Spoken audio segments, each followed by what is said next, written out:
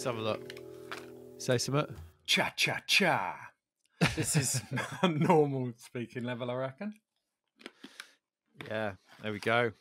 We're on. Exciting. Yeah, how you doing? I'm really good for doing this. It's breaking up the monotony. I've been looking forward to it all week. So what day are you on now? The day you arrive is day 0. That was last Monday. It's Sunday today, so I'm on day 6. Right, and you got to do what, Tuesday, 2 weeks? Wednesday, Thursday, Friday, Saturday, Sunday. Yeah, 14 days. So I'll get out on March the 8th. In on February the 22nd. Out on March the 8th. Right. So how's it been? Do you know what? I was thinking I was actually really looking forward to it. I've been so hectic for 7 weeks on Ski Sunday, and I was already in the rhythm of a single person bubble because we were like the BBC contract for Ski Sunday said we're only 3 people. So they said if you're a bubble of 3 people and one of you gets it, you all go down and the show's gone. So you have to live in single person bubbles. So I've been doing this. I'm into my 8th week of like solo isolation, and that's not fair. When we were outdoors, 2 meters apart. We were chatting. We were socializing during the day, but this is a step up. I said to you before, it's like an open prison in Telford. I'm in Hamilton, an hour and a half south of Auckland, and we've got a car park.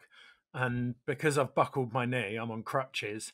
So I get 45 minutes to crutch around a car park once a day, which is how's your mental, how's your sanity? Because one thing that's really struck me, because obviously we've been chatting quite a lot over the last few weeks since you did your knee, really, and I mean your mental strength is always very impressive to me, and like you just don't seem that phased. Like we'll get to the knee in a minute, but like by the knee firstly, and also by this, like, 8 weeks quarantine, like over here everybody's like properly kicking off about the idea of like 2-week quarantine after you do a foreign trip or whatever, and you just seem to take it all in your stride. Like, is that how it is? If we could get into a deep conversation about sort of journeys into understanding yourself quite quickly, I'm sure. Like I've realised, whether it was moving out of Verbier, which was my best life, I think, back to New Zealand, or whether it's breaking your knee, or whether it's going into quarantine for 2 weeks, I will just, whatever's in front of me, I'll get on with. That's kind of my nature. You can grumble and complain about stuff, but if it's happening, there's nothing you can do about it. Like, these are the rules. And for me, in the short term, the idea of living in 2 weeks of isolation to then live in a COVID-free society is a tiny price to pay. So I don't care about this. Like, that's just the price of freedom afterwards. But if I compared that to the UK, I realise now, when I came over to Europe after 9 months in New Zealand with almost complete freedom to do whatever we wanted domestically, as long as you didn't want to leave, it was very easy to get on a high horse and talk about the virtues of lockdowns and elimination strategies. But seeing Europe, seeing how long people have been under these restrictions, I just shut my mouth instantly. I was like, this is completely different, and it's not fair to preach. Like, there's so many factors that allow New Zealand to successfully eradicate or really work on just cutting down COVID, because you've got almost no public transport. You've got so very little communal living in apartment blocks. You've got really easy borders to control. There's so many factors that make eradication and low levels a possibility. Yeah, well, we were saying as well on the message, weren't we? Like, no one knows. Like, you can't. Like, I find a lot of it is just like people wanting to have an opinion in the modern way about it, but no one knows. No one knows what's the right approach really in this. I mean, the great thing about this whole situation in well, not the great thing because that's a weird way of putting it, but one of the interesting things about this whole situation is that what's going on is there's like a worldwide controlled experiment on what's the best way of dealing with a pandemic in the modern era, isn't there? Because you've got New Zealand have approached it that way. You know, obviously there's always Taiwan and Korea get cited, and then you've got like the complete libertarian approaches in Brazil and the States, and you've got what's going on in Europe really, which is of a piece, I think. You know, I think like the way that the UK have handled it and France and Germany are all pretty similar really, you know, with little discrepancies. No one really can say until the end of it like what the best approach was. So I just think even like having, you don't need to have an opinion on it, like you say. I think you can just like help people, just need help getting through it, don't they, at this point? And I find this relentless ramming your viewpoint down people's throats about every aspect of it, like not like depressing, just a bit pointless. It's just like you can't, we can't possibly know And what how it's going to pan out. and that's like, I've had this, we've all had this conversation over and over and over again on different social media platforms with mates, and I thankfully hit on that quite early on. I think I was about 4 months into it, having some great conversations, I've got to admit, but they were repetitive. You're kind of having the same arguments using different words with different people, but I got to that point with Vernon Deck, the photographer, and we were having a really good discussion about it. And we just said we'll agree to disagree on our viewpoints of it, but we both agreed that it'll be 10 years, it'll be a decade, maybe 2 decades before anyone knows what the right course of action was and where we were. Because exactly as you say, no one knows. We haven't got a clue. We're fumbling around in the dark with the facts that are uncovered. It's literally like an archaeological dig of a Tyrannosaurus Rex and we've got a toenail. Yeah, and I think one of the things you said on a text to me really stayed with me. I think we were talking about some friends of ours that are particularly anti-vax, or whatever. Oh, which I fundamentally disagree with. Like that's by the by, really. But and you said like it was always in them. This situation's just brought it out, and that is very true. Like I think that's the thing that struck me, isn't it? If you, whatever personality trait that you had, or like whatever hobby horse that you had, you know, whatever you had to get off your chest, this is certainly proven to be the perfect forum in a lot of ways, hasn't it? I mean, that's why I actually can't go on Facebook. Like I'm not on there because I just can't actually look at it. I can't look at people arguing the toss about vaccines and lockdowns and getting really angry with each other, and because essentially it's not really about that, is it? It's just people's personalities coming to the fore and being hyper magnified in a lot of ways, isn't it? I saw a brilliant cartoon the other day, and it's a guy sat in front of his computer and he says, "Honey, wait a second, I found something here on the internet that the scientists and experts have missed." Yeah, exactly. I mean, is that you beeping? Yeah, hold on, sorry. That's all right. Is that your COVID Yeah, alarm? I was gonna break it up and explain that that's the icing and compression machine inflating itself every half an hour, and if my leg's not in it, then it starts going berserk. Ah, right. Okay. Well, perfect segue. Almost. We can keep it in now because it's led us so nicely to. I put some questions on Insta, and also I think the COVID chat. I think we can come back to certain elements of that, but I think everyone's pretty jaded on the COVID chat, so let's not go too the fact that deep we're into it. the fact that we're discussing that we're done with it probably means that we shouldn't be talking about it. Yeah, exactly. But I did put some questions on Instagram, which I will refer to it some like later on, I think, which is not something I normally do, but I will basically I had a great one. like ask a few questions. But one of that, like a lot of them were about the knee. So come on, hit us with the knee. What happened? We filmed, so just done 7 weeks in Larks, got Ski Sunday off the ground, took some real convincing with the BBC Sport top brass, that because there were 3 plans in the mix. There was do ski Sunday in the mountains, travel round, but the COVID testing bill estimate came in and that one was out. Then it Right. was do it from snowdomes and dry slopes in the UK or Scotland, travel round.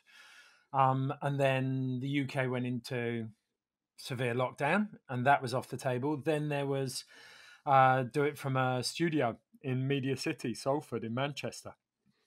Right. So You were uh, like, fuck that.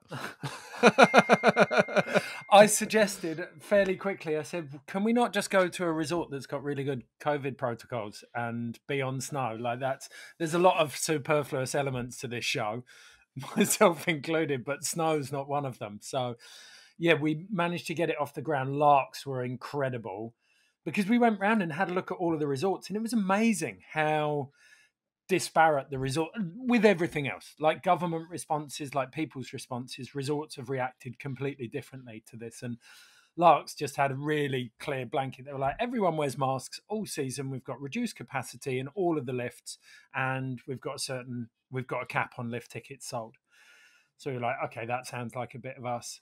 And we set it up and we managed to get it off the ground. So I was in awe. I thought we were going to be rained with hate for showing the British public something that they couldn't do, but Right. Was that overwhelmingly, was that was that a real concern then? Were you all a bit like, what, in the hateful modern phrase, what are the optics going to be on this kind of thing?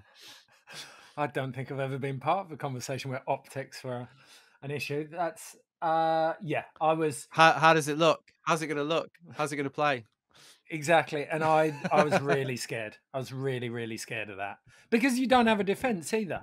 So I started kind of drip feeding the idea into money saving snow tips and a couple of posts on stuff to try and find out, and it was really positive. There was that need. People wanted something to hold on to, an escape, something that showed them a modicum of a shred of normality, and that was. So We thought, okay, this is on.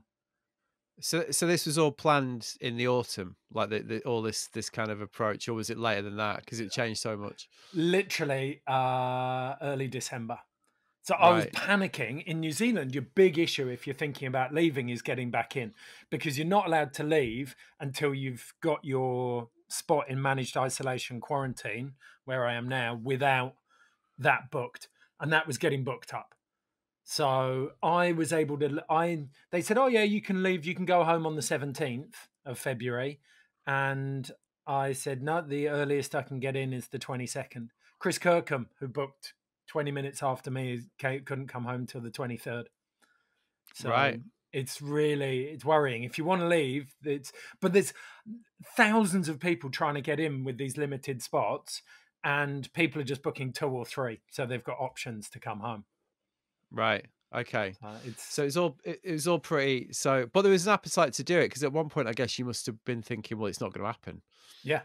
And Graham Bell, my co-presenter, fully bet on black on that front. He was like, I'm going on Dancing on Ice. This isn't going to happen.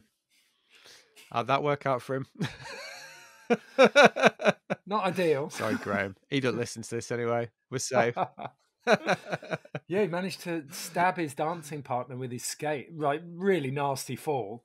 And I think that pretty much did for him. But yeah, and then Ski Sunday ran. So yeah, that was not a bet that paid off for him. But yeah, it did pay off for us. We got the series underway, and first week just incredible. Getting out on snow, being able to film, freezing cold, coldest I've ever been filming. It was like -20 on some days.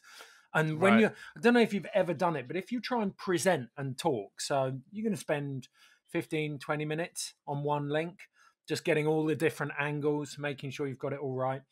And your mouth, your cheeks start to slow down. They start to freeze after a while. So you can't actually, your mouth won't keep up with your brain. It's a really odd sensation. You have to kind of go inside. But in a pandemic, all of the lift infrastructure is closed. None of the resorts are open. So you literally have to just go and try and find some shelter and then rub your cheeks. It's hard work. Right. Yeah. But got two shows done, and at the end of the second show, it just started dumping, as only larks can.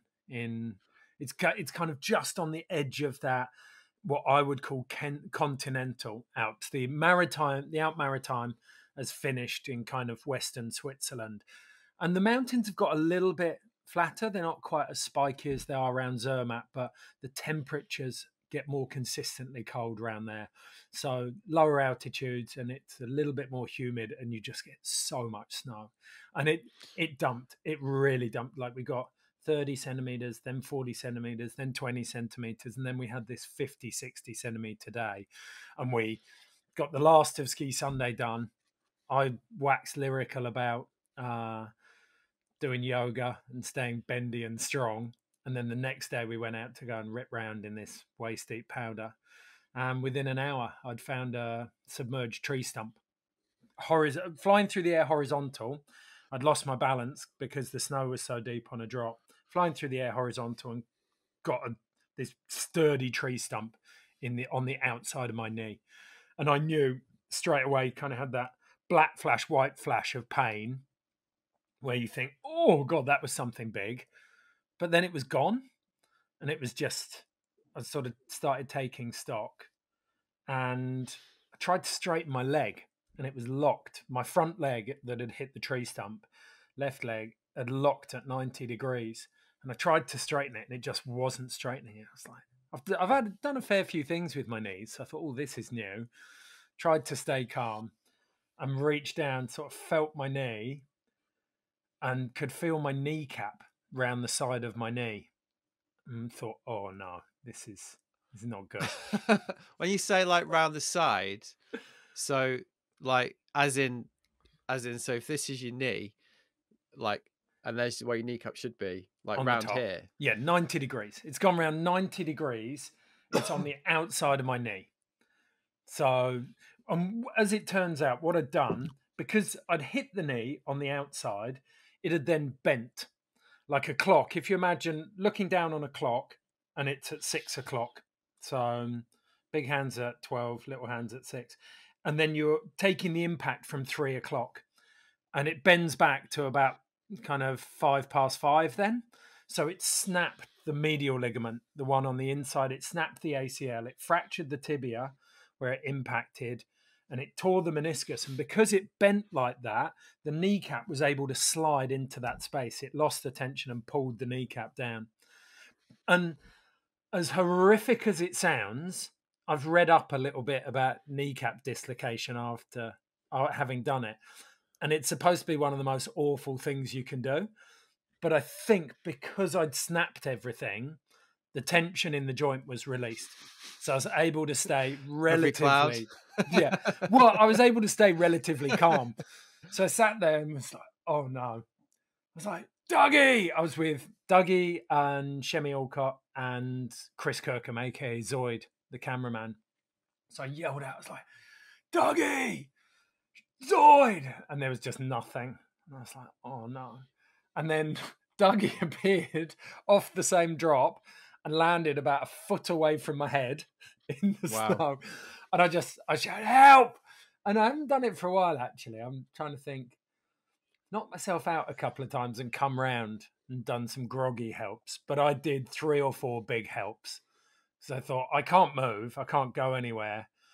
And I'm a fair way off piste. And no one's going to find me. As it turned out, only when they got back to me, only my goggles were sticking out of the snow. But Dougie ran back up. Then Zoid came in. Shemi went straight down to get help. And I sort of explained to Dougie, I said, I've dislocated my kneecap. And he said afterwards, it's like, bullshit. There's no way you've dislocated your kneecap. Like, you'd be screaming. I was like, no, I definitely have. Can you get on Google and look at how to relocate it? Because it's not very comfortable. And we're a fair way off anyone coming and can relocate this. So oh man, he got on Google and it said elevate the leg, and then one person needs to straighten it, and then the other person needs to pull the kneecap round as they do that. So Chris Kirkham, the cameraman, was like, all right, Chris, you get on the leg and straighten it. And it's when you're in the center of that, I imagine it's a bit like having a baby. When you're dealing with it, you're just getting on with it. But as a husband, watching someone go through that, I think is almost more traumatizing because you feel so helpless. Certainly, that's the way I've felt with Sean over the years. And Chris Kirkham, I saw that look that I must have had on my face. I could see him just white and so distressed at having to do this. Like amateur hour relocating kneecaps. I've got to be honest. If I'd have been there and you'd have said to me, I mean, even when you're telling me, and even when I mean, I've heard this story before, when you told me the first time, but I was like, yeah, right. There's only you that'd probably say that, really. But I think I'd be the same. I'd be like, what the fuck, really? You actually want to do that now? But I wasn't having a it great sounds like, time. yeah, it sounds like obviously proper shock though, doesn't it, as well? Because your body must have gone into like proper shock if you'd done that. I imagine, yeah. But I had a fairly standard conversation with both of the boys. I don't feel like I've seen people in shock after car accidents and avalanches when they're kind of looking for pound coins or they're just walking in circles. But And your I was, body, like physically, must be yeah, dealing with it. Like there must be a lot of adrenaline going around, a lot of like oh yeah, kind of natural sort of like fucking painkillers, hell, lads. batten down the hatches. Send it all down to that knee. This dickhead's going to try and relocate it. And we did it. It took 2 goes.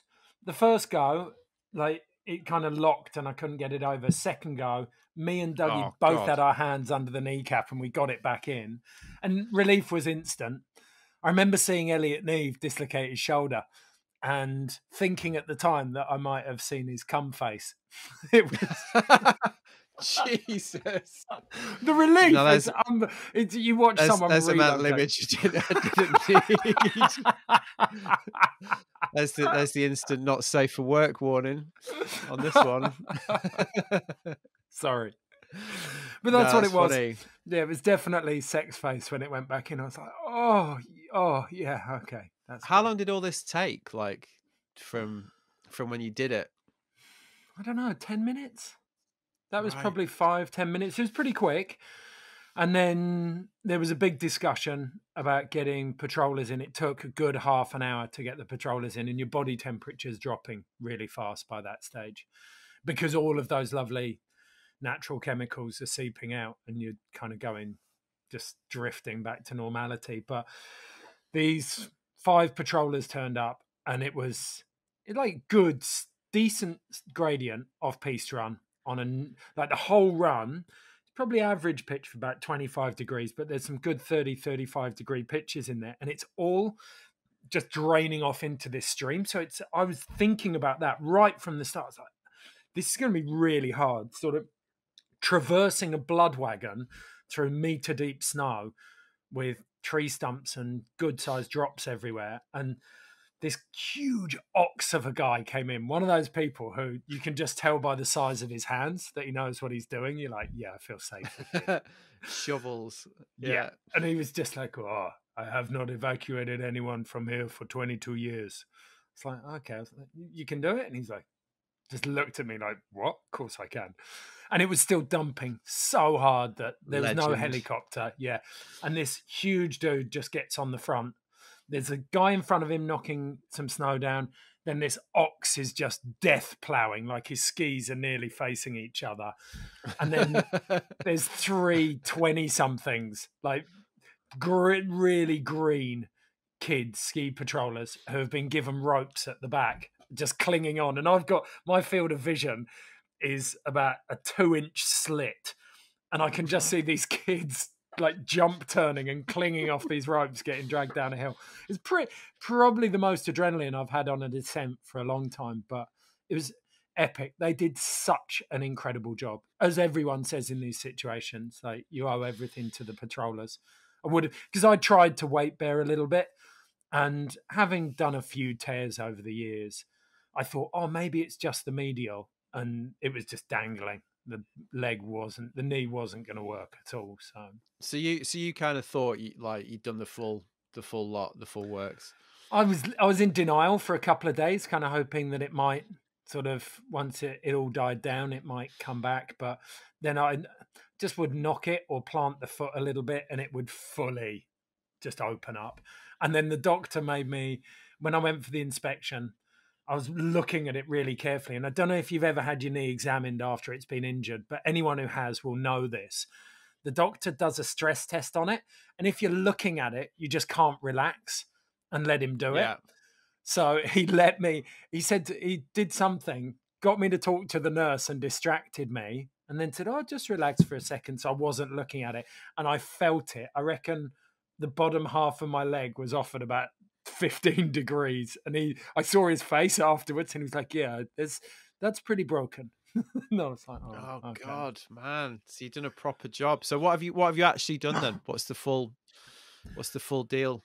Fully snapped the MCL off the femur, and as soon as you break the MCL, completely rupture that, then you break the ACL as well.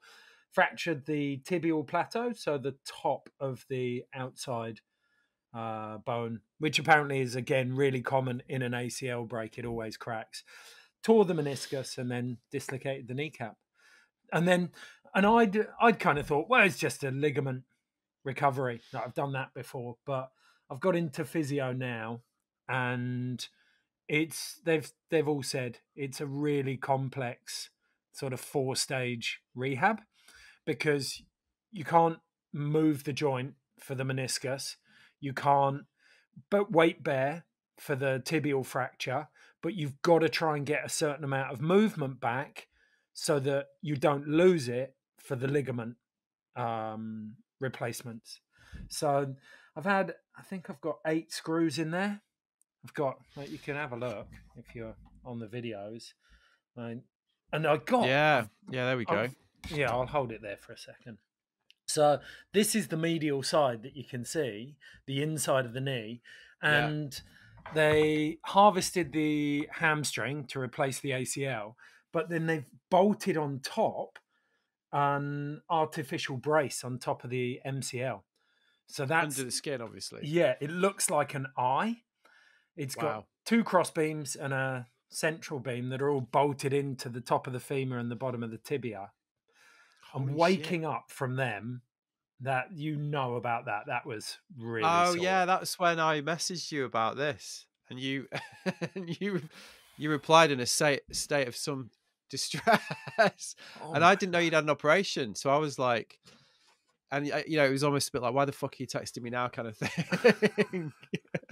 And I was like, hey, like blah blah blah. So Liverpool, yeah, let's chat about that. And then you were like, yeah, just some operation. It's the worst agony I've ever had in my life. And I was like, oh shit, Well, sorry. I've had that pain before when because I had my right knee done 23 years ago, and that was manhole surgery, like real old school, and I couldn't believe the precision and the lack of kind of collateral damage in this surgery, but the pain hasn't changed. But when I did it 23 years ago, they had patient supply morphine drip.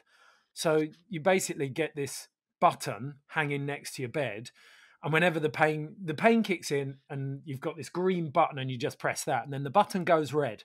And to start with, it's only red for a minute. And then as you have more morphine, the time between the doses stretches out. So you can't just keep dosing yourself with You can't get morphine. yourself a smack habit. Yeah. But I remember that being pretty good. And I remember it being tense as it was running out, but being able to deal with it. In Switzerland, they fully took the approach like, no, you don't need any opiates. You can just cope with this. If it gets really bad, then we might give you some. So I woke up and I've had 8 screws put in my leg, stitches in the meniscus. Anytime you get in the cartilage, that's pretty much like, it Oh feels like man. someone's been at you with a chainsaw. And I'm on paracetamol, and I was biting the sheets and the blankets, and then I started punching myself in the face. Like, just, I had such bad bruising on my forehead from just smashing myself in the face to try and get through it. And I've got a video. It's quite traumatizing. I really struggled to watch it. It's after I've been punching myself in the face, and I'm just shaking. I'm the guy in the bed opposite me has just videoed me.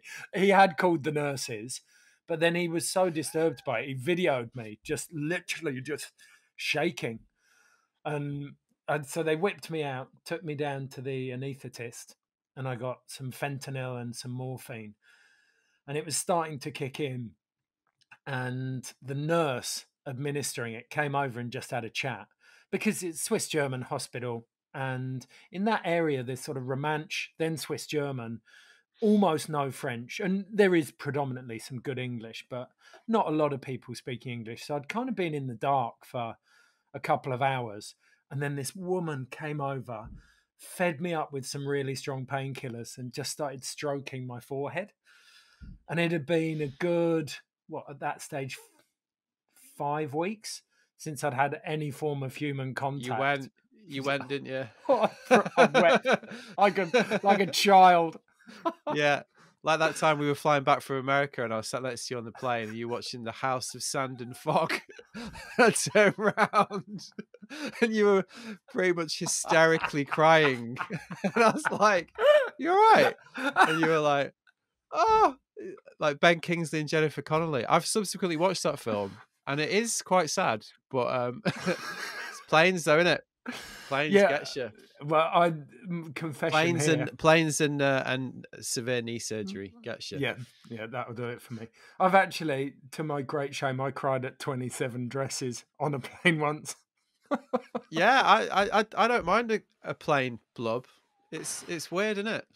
It's Yeah. I mean, I'm sure brighter people than us have studied why it is. It must be a thing. Must be like a combination of, you know, the environment, the atmosphere, the small bottles of red wine Well, and the Valiums. you know it's weird because tomato juice tastes good on planes. Tastes horrific everywhere else. It You only don't have it tastes good anywhere on else. planes. Yeah, Ugh. Yeah. yeah. So on the operation though, so obviously this was after you'd done the rest of the ski Sunday season, which is obviously like quite a killer detail in this. So basically, you did you had the accident, Yeah. and then but then you had to finish the series, right? Yeah. So I did 3 weeks, another 3 episodes just in a straight leg brace, crutching round, which was fine. I couldn't weight bear, but the knee was fairly stable. It was wrapped up, had some compression stockings on it, and it worked. So I was kind of there's a helipad just behind the Galaxy building with these epic views over the whole valley, uninterrupted. So you can literally just clock round different angles and shoot some really nice different stuff. So we could go up and smash shows out. Shemi, bless her, got thrown in at the deep end, my co-presenter, because she's got no producer, and I was kind of wearing that hat up until I broke my knee, and I was able to do it on the links, but then it came down to her and Zoid, the filming robot, to pretty much produce these links for an hour-long BBC show, like a two-person crew. It's like unheard of, and she stepped up to the plate. That was pretty phenomenal, and so we got those 3 shows out, and then we filmed one show and got everything done except for the voiceover by the Wednesday. So then I went in for the surgery on the Thursday, which bought me 6 days. It was the longest window we could build, so I could have surgery and then have some time off to recover. And then, yeah, the first day back up was horrific. The hardest day's work I've ever done, I think. Right? It feels like your knee's about to give birth. It's so swollen and just so painful. And poor Shemi, she could see me just grimacing and struggling next to her. So if she missed a line anywhere, I'd just be like, oh, and have to lie down and lift my leg up, try and get some fluid out of it, do some deep breathing, and then get stuck back into it. But we got it done. We got there and we got through it. And it comes back to what we were saying earlier. I'd gone there to do that job, and I hadn't been able to do that job for 6 months. Like the thing that I love doing most of all. And the snowboarding would have been awesome, but that was the icing on the cake. I went there to go and make Ski Sunday, and I promised myself I'd do that. So yeah, we just got stuck in, and they worked with me. They were amazing. Like you can imagine what it was like. It was epic snow for the first couple of weeks after I'd done it, and they would very tactfully keep their mouths shut and not talk about the epic runs they were having. Yeah, yeah. I mean, standard injury issue that, isn't it? But yeah, I'm impressed really because I think that's you're kind of making it sound like, yeah, I just got it done, you know, like whatever. But it is definitely psychologically quite that's quite a challenge. Yeah, Yes I and mean, no. if I think about what I'm like when I'm injured, I certainly wouldn't be presenting BBC primetime TV. You know what I mean? Like I basically my mental. I struggle when I'm injured. Like, But I just do get a bit down, and like I've got to talk myself out of it a little bit. I'm just impressed that you were able to sort of compartmentalize it to that degree. I'm not sure that's that common, really. yeah, maybe not. But in my head, I just I'm so pragmatic. I wish I was like more creative and flighty, but I'm really deep down. I'm actually quite sort of. I love a routine and planning and everything when it's just so. And in my head, I looked at it. There are people dying of cancer who aren't being allowed to change their isolation dates coming into New Zealand. There is a compassionate exemption, but I'd read about people with far worse plights than mine not Yeah, able of to course. change their dates. So in my head, I was like, well, what am I going to do? I can't go back to New Zealand earlier. That's not an option. I'm in Larks for another 5 weeks. And the idea of sitting around here and doing nothing when two people are going to try and battle through this show, I just thought, let's Oh do it. yeah, of course. It's admirable. Yeah, and And yeah, you would have just been sat in a hotel room, basically, wouldn't you? So exactly. And the other side of it, the way I mean, this is pretty funny with my family. A lot of people, my family have got an amazing history of injuries, and my older brother is phenomenal. He considers himself one of the luckiest people in the world. But if you talk to anyone else about this, he'd say they'd just think he was insanely unlucky. I remember it kind of started. I remember him getting headbutted by a goat when he was 6, but that wasn't too bad. is this When he was Alex? yeah, when he was 17, he would have been because he just started driving. We were playing football one Saturday, and he took a clearance in the eye at point blank range, like square in the eye socket, and his eyes swelled up pretty badly. We drove home down through these country lanes in the back of the Forest of Dean and met a tractor on the way back. I wasn't old enough to drive, so he's kind of driving one-eyed. And he swerved round the tractor and we skewered into the ditch. Car was fine, we were both fine, but he head-butted the steering wheel again. And What his other eye? right on this eye. So it Oh, I swells think up. it's his other. I think he's gonna say his other eye. No, same one. So it went even more. And then he did something else. I can't remember what it was. He hit it again on something else. And the swelling was so bad, it detached the retina off the back of his eye. And this Right. was the end. It was the end of the football season.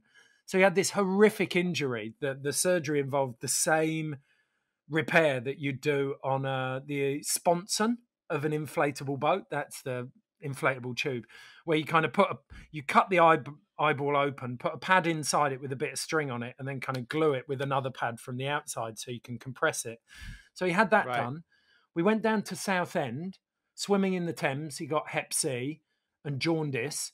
So he'd This had is all this like the same run. exactly, and then that was kind of a backdrop. He got horrendously ill, and because he'd laid up for however long, he then got a hernia. So that was a run, and that came off the back of my younger brother getting run over the year previously and spending like really badly. Broke his one leg in 16 places, the other in 3. Like 6 Right. months of surgeries, a year in a wheelchair. So those 2 summers were kind of back to back, and then Big Al when it was out in Greece a couple of years later and he was chopping through a scaffold pole with an angle grinder on his own. Someone should have been holding the scaffold pole, and he was going through it, and he was holding the pole with one hand and the angle grinder with the other. And as the pole got right to the end of the cut, it sagged, trapped the blade, and chucked it back into his stomach, and it Oh wound my up in god. his t-shirt until the motor clicked out. And he just went, and he shouted at his mate. He was like, "Unplug it!" And his mate got it undone, and the t-shirt's kind of wound up in the blade, and he's hunched over and looking down, and he's like, "Oh my god, I think I've got away with this." And they start unwinding it, and then the t-shirt just turns bright red. He lifts up Oh his my. t-shirt, and the front of his stomach flaps open. And he just went, "Mah!" Grabbed it and closed it. But he's got what looks like a kind Wow. of Pac-Man's mouth, just kind of hanging out the front of his body. I think he had Jesus. something like 40 stitches internally and then 70 on the outside with a tube to drain off fluid. Spent 6 weeks laid up, unable to move.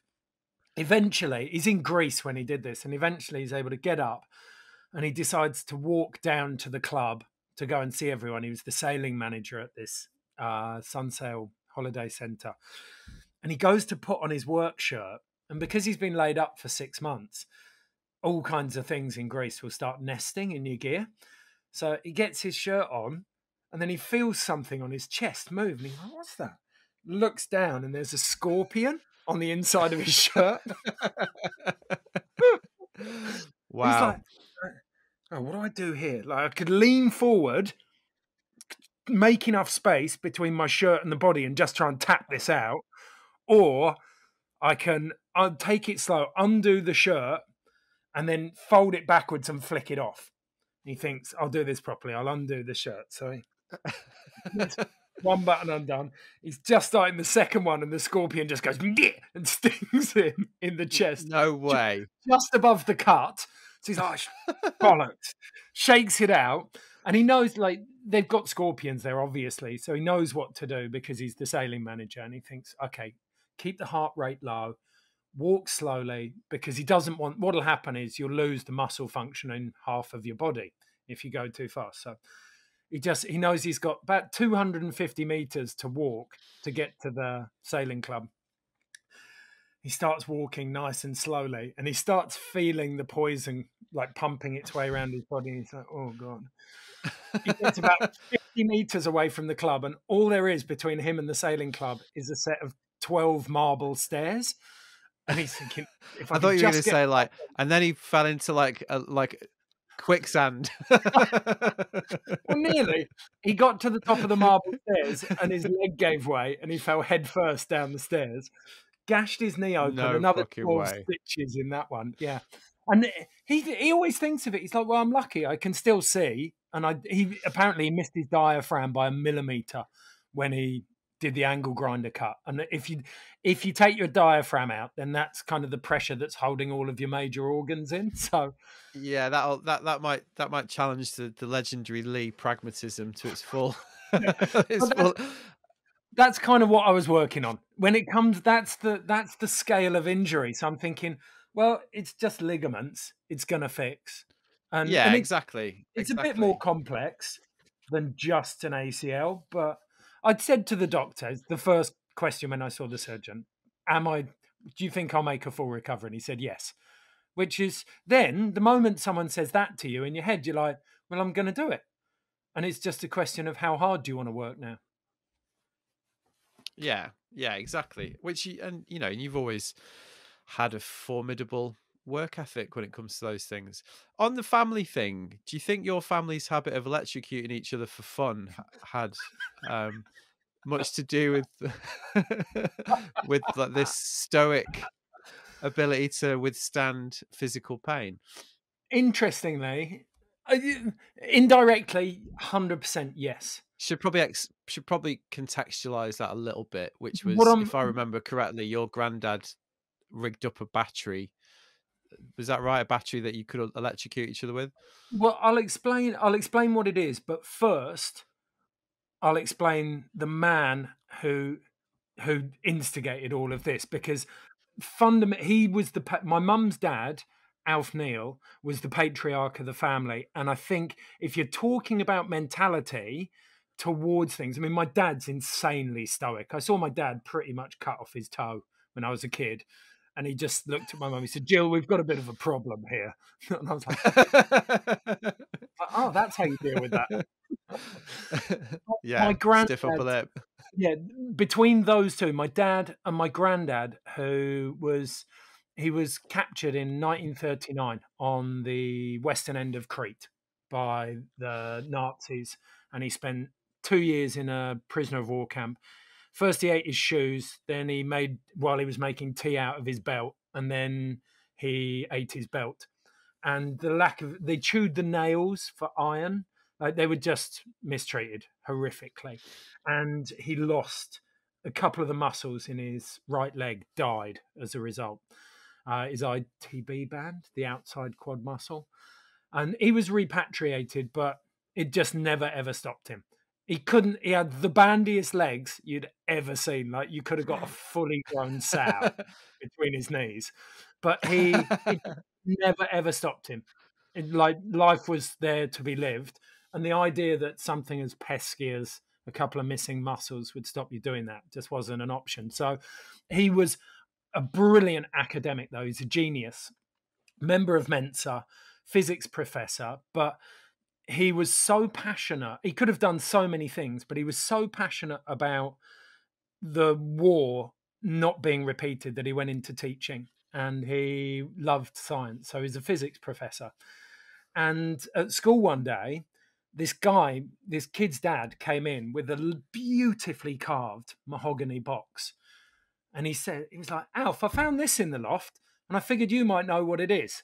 My granddad looks at this thing and instantly opens it up and he's like, I know what this is.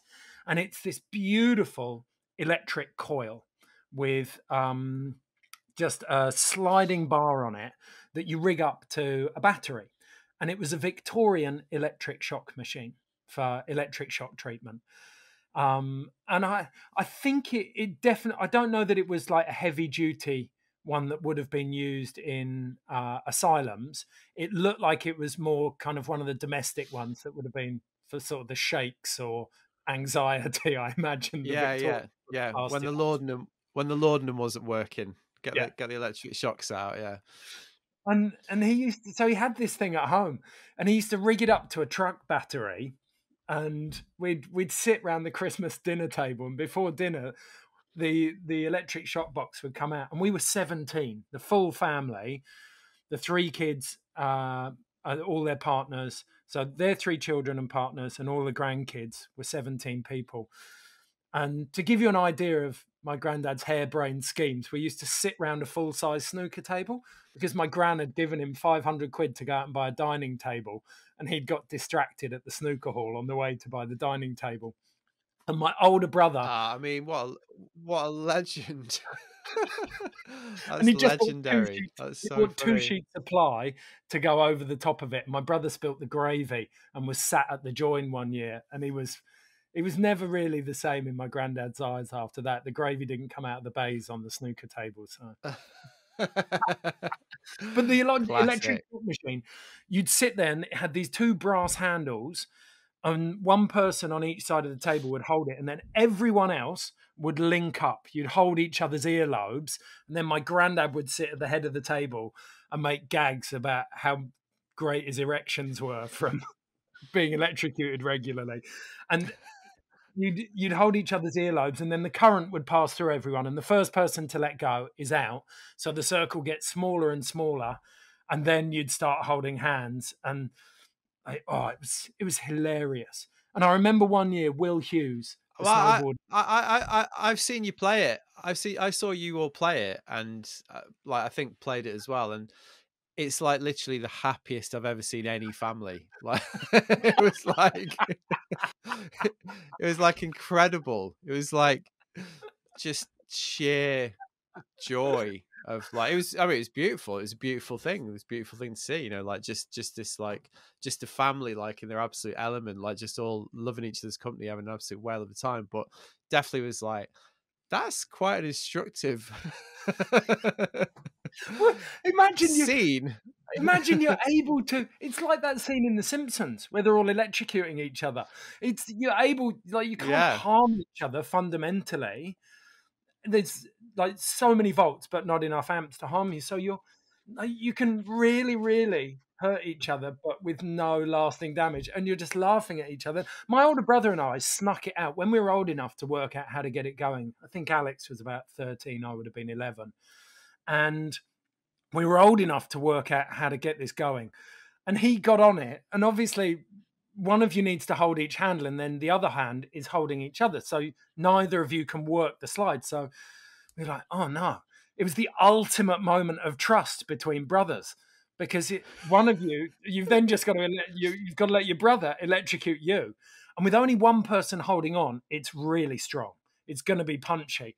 So he looked at me, And he picked up the brass handles and he said, "Okay, just go real slow. See how much I can take." I mean, these are the keys to the kingdom. My older brother's holding on to a machine which I can use for lessons, and so I start winding it up slowly, and I get about a quarter of the way up, and I mean, your veins, every muscle just starts clamping, and your fingers clamp around the handles, so you can't let go, and then your wrists start cramping, so there's no way you can open your hands. And he's at that point, and it's at this point that anyone engaged in BDSM probably has a safe word. But we had big 11 and 13. We didn't have anything here. And he just kind of looks at me, and I couldn't resist it. I just wanged it up to the top. The veins in his neck just went nuts. His head snapped back. His arms straight. It was unbelievable. It was one of the, as you say, one of the happiest moments of my life. And I got it back down for about a second. I let him have a second. And he looked at me. Our eyes made contact. And he had this pleading look. And I just rammed it straight back up to the top again because he hadn't had time to drop the handles. And yeah, he was... I let him off after that. It was brilliant. And then he said, "Okay, now it's your turn." And that was the social contract between us, that I knew I had to do it, that it wasn't fair.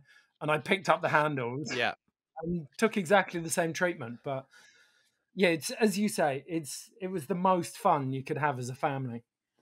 And you were going to say something about Will. You made Will do it. Yeah, Will Hughes. So one of Britain's best ever dry slopers, who had that time and honoured injury of the dry slope where you've shoved your arm through those Dendex diamonds enough times that you compound fracture your forearm. Your arm literally gets snapped in two. So Will had done that probably, I think he'd done it 2 or 3 times and had got all the metal work to prove it. And he'd got, if you look at Will's forearm, it's a proper banana arm, a massive bend in it.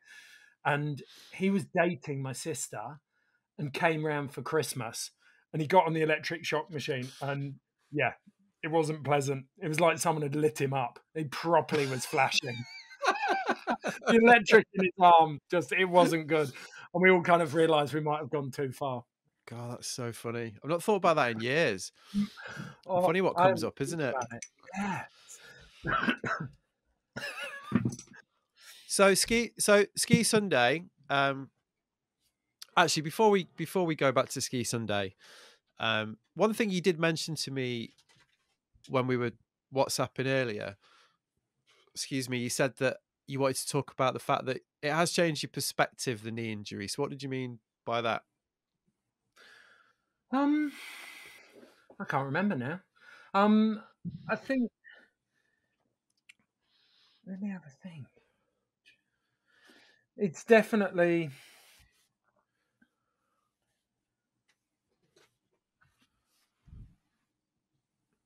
I can't remember what I was talking about with that. I'm trying to think through it, whether it was, you remember what it was in the context of? Let's have a look. Let's get the old WhatsApp up. Yeah. I'll see if that jogs my memory.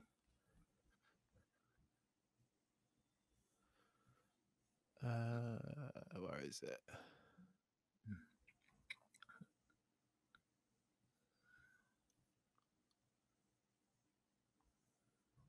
I'd like to talk about the injury a bit and its wider effect on my outlook, is what you said. I think that, well, we kind of covered that a little bit. I think with the knee, I've definitely that positive mental attitude has been, it's been there, but I think I've come to understand it a little better, would be the best way to describe it. I've always just kind of charged through things and just done things. When I talked earlier about moving out of Switzerland, and I look back on that, and it was another huge move, and I was really settled there, but I just didn't question it. If I think something is going to happen, then I will just accept it and get on with it. And I've come to understand that. That's been a realization with the knee this time, that there's moments where I've sort of thought, this is rubbish. But then just thinking, well, what are you going to do? You're going to sit around here thinking it's rubbish, or are you going to work out how to make it not rubbish? And that's moving forwards. And that's just it. And it's going to be a long one. I think 9 months physically, but having done this before, I know it'll be more like 18 months mentally, probably, until I forget about it. But I have such a good life.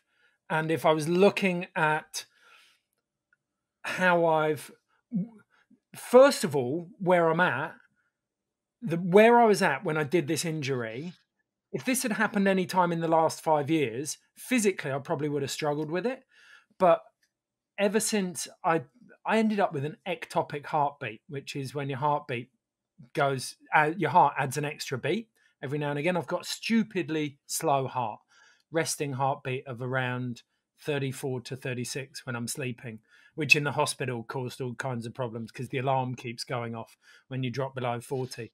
So the nurses run Is in that thinking is that just like a fitness thing? Because that's obviously like, you know, they say that like athletes have famously low resting heart rates. Is that just because you're in good shape, or is I that don't just, know. is it It's something else? always been like that.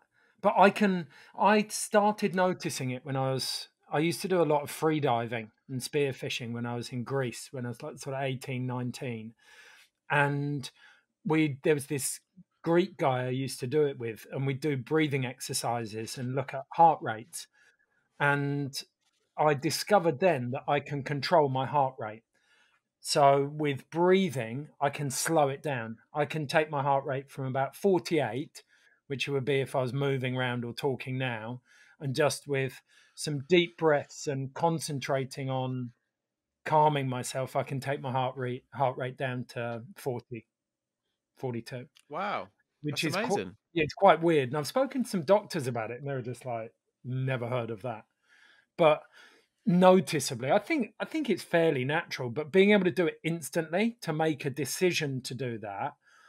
I've read a lot about the flow state, and I wouldn't say that I can access flow state, that idea of almost removing yourself from your head. I've had it, I think I've been there once or twice. I was in a very near miss in a car accident where I definitely had it, where I was able to access it. But um, I've gone What, the flow spectacular. state, as in the flow state that like this sort of, yeah, that's now like quite a common sort of thing that people talk about. That, I mean, my understanding of that is that my understanding of that is basically, because I've thought about this as well, is that that's what's different about professional athletes, essentially, that they can kind of tap into that much more readily than ordinary people can. I think most people can, you know, I always think, you know, when you play football and you do something really good, and it's like, where the fuck did that come from? Do you know what I mean? Like, and it's almost like your body just takes over, like it's an instinctive thing. There's no way it's a rational thought. You know, you just it's just, you're like, what? Like, where did that come from? Or like when you're riding, or like when you're surfing or whatever. Like those something, your body just takes over in a different way, and it's not a mental thing. That's my understanding of that. And I always just sort of thought that, yeah, like professional athletes have the ability, you know, if you look at like a tennis final, about as tense a situation in sport as you're ever going to get, like fifth set of like a, you know, grand slam final, that ability to kind of like control that situation and make those shots on your own terms, I always think like that's the professional has earned the right to kind of control those moments like much more ready. Do you know what I mean? Does that make sense? That's kind of the way that I 100%. sort of think about it. 100%. It's almost, as I understand it. I read The Rise of Superman. That if you Yeah, haven't I've read read it. it, yeah, Yeah. fantastic book and an amazing insight into the mental progression of action sports athletes. But that idea that you let intuition take over, that you let go the conscious brain, and I'm fascinated by this. I started making a link the other day. I was watching a piece someone had made. I think X Games made it on Zeb Powell, the guy who won the knuckle huck in 2020. He's got ADHD, and he talked about flow state in that final. He said, "I just tapped into my flow state." You're like, okay. And I was wondering, like, is there a link in the rise in flow state, in the rise in something in conditions like ADHD or ADD? Yeah, Travis Rice Taz. talks about it a Have you lot. read his? Sorry to interrupt. Have you read Taz's interview with Zeb and Curator Yes, and that's what fed me into in the the other. new one? Fantastic, brilliant, brilliant interview. Yeah, it's really good, isn't it? And you're right. He talks about it a lot, doesn't he? And he talks about that. Yeah, he almost makes it sound like he can just control it at will, almost. Yeah, and so Travis Rice, exactly the same thing. What if we're on the cusp of finding out? I mean, this is this is a massive speculation, but you know me, I love a grand idea. What if ADD or ADHD is a window into mental superpowers? That it gives you access to this incredible brain. I mean, the thing that I found reading The Rise of Superman in 2018 is that it appears to be one of the most dangerous states available to humans, because I think that book was written in 2014, and even by 2018 so many of the people used as anecdotal evidence have been killed by misadventure, probably extending themselves beyond the flow state. And that's what I took home from that book was, yes, this is an incredible state to be able to access, but knowing when the window of opportunity for safely accessing that has passed appears to be a major pitfall.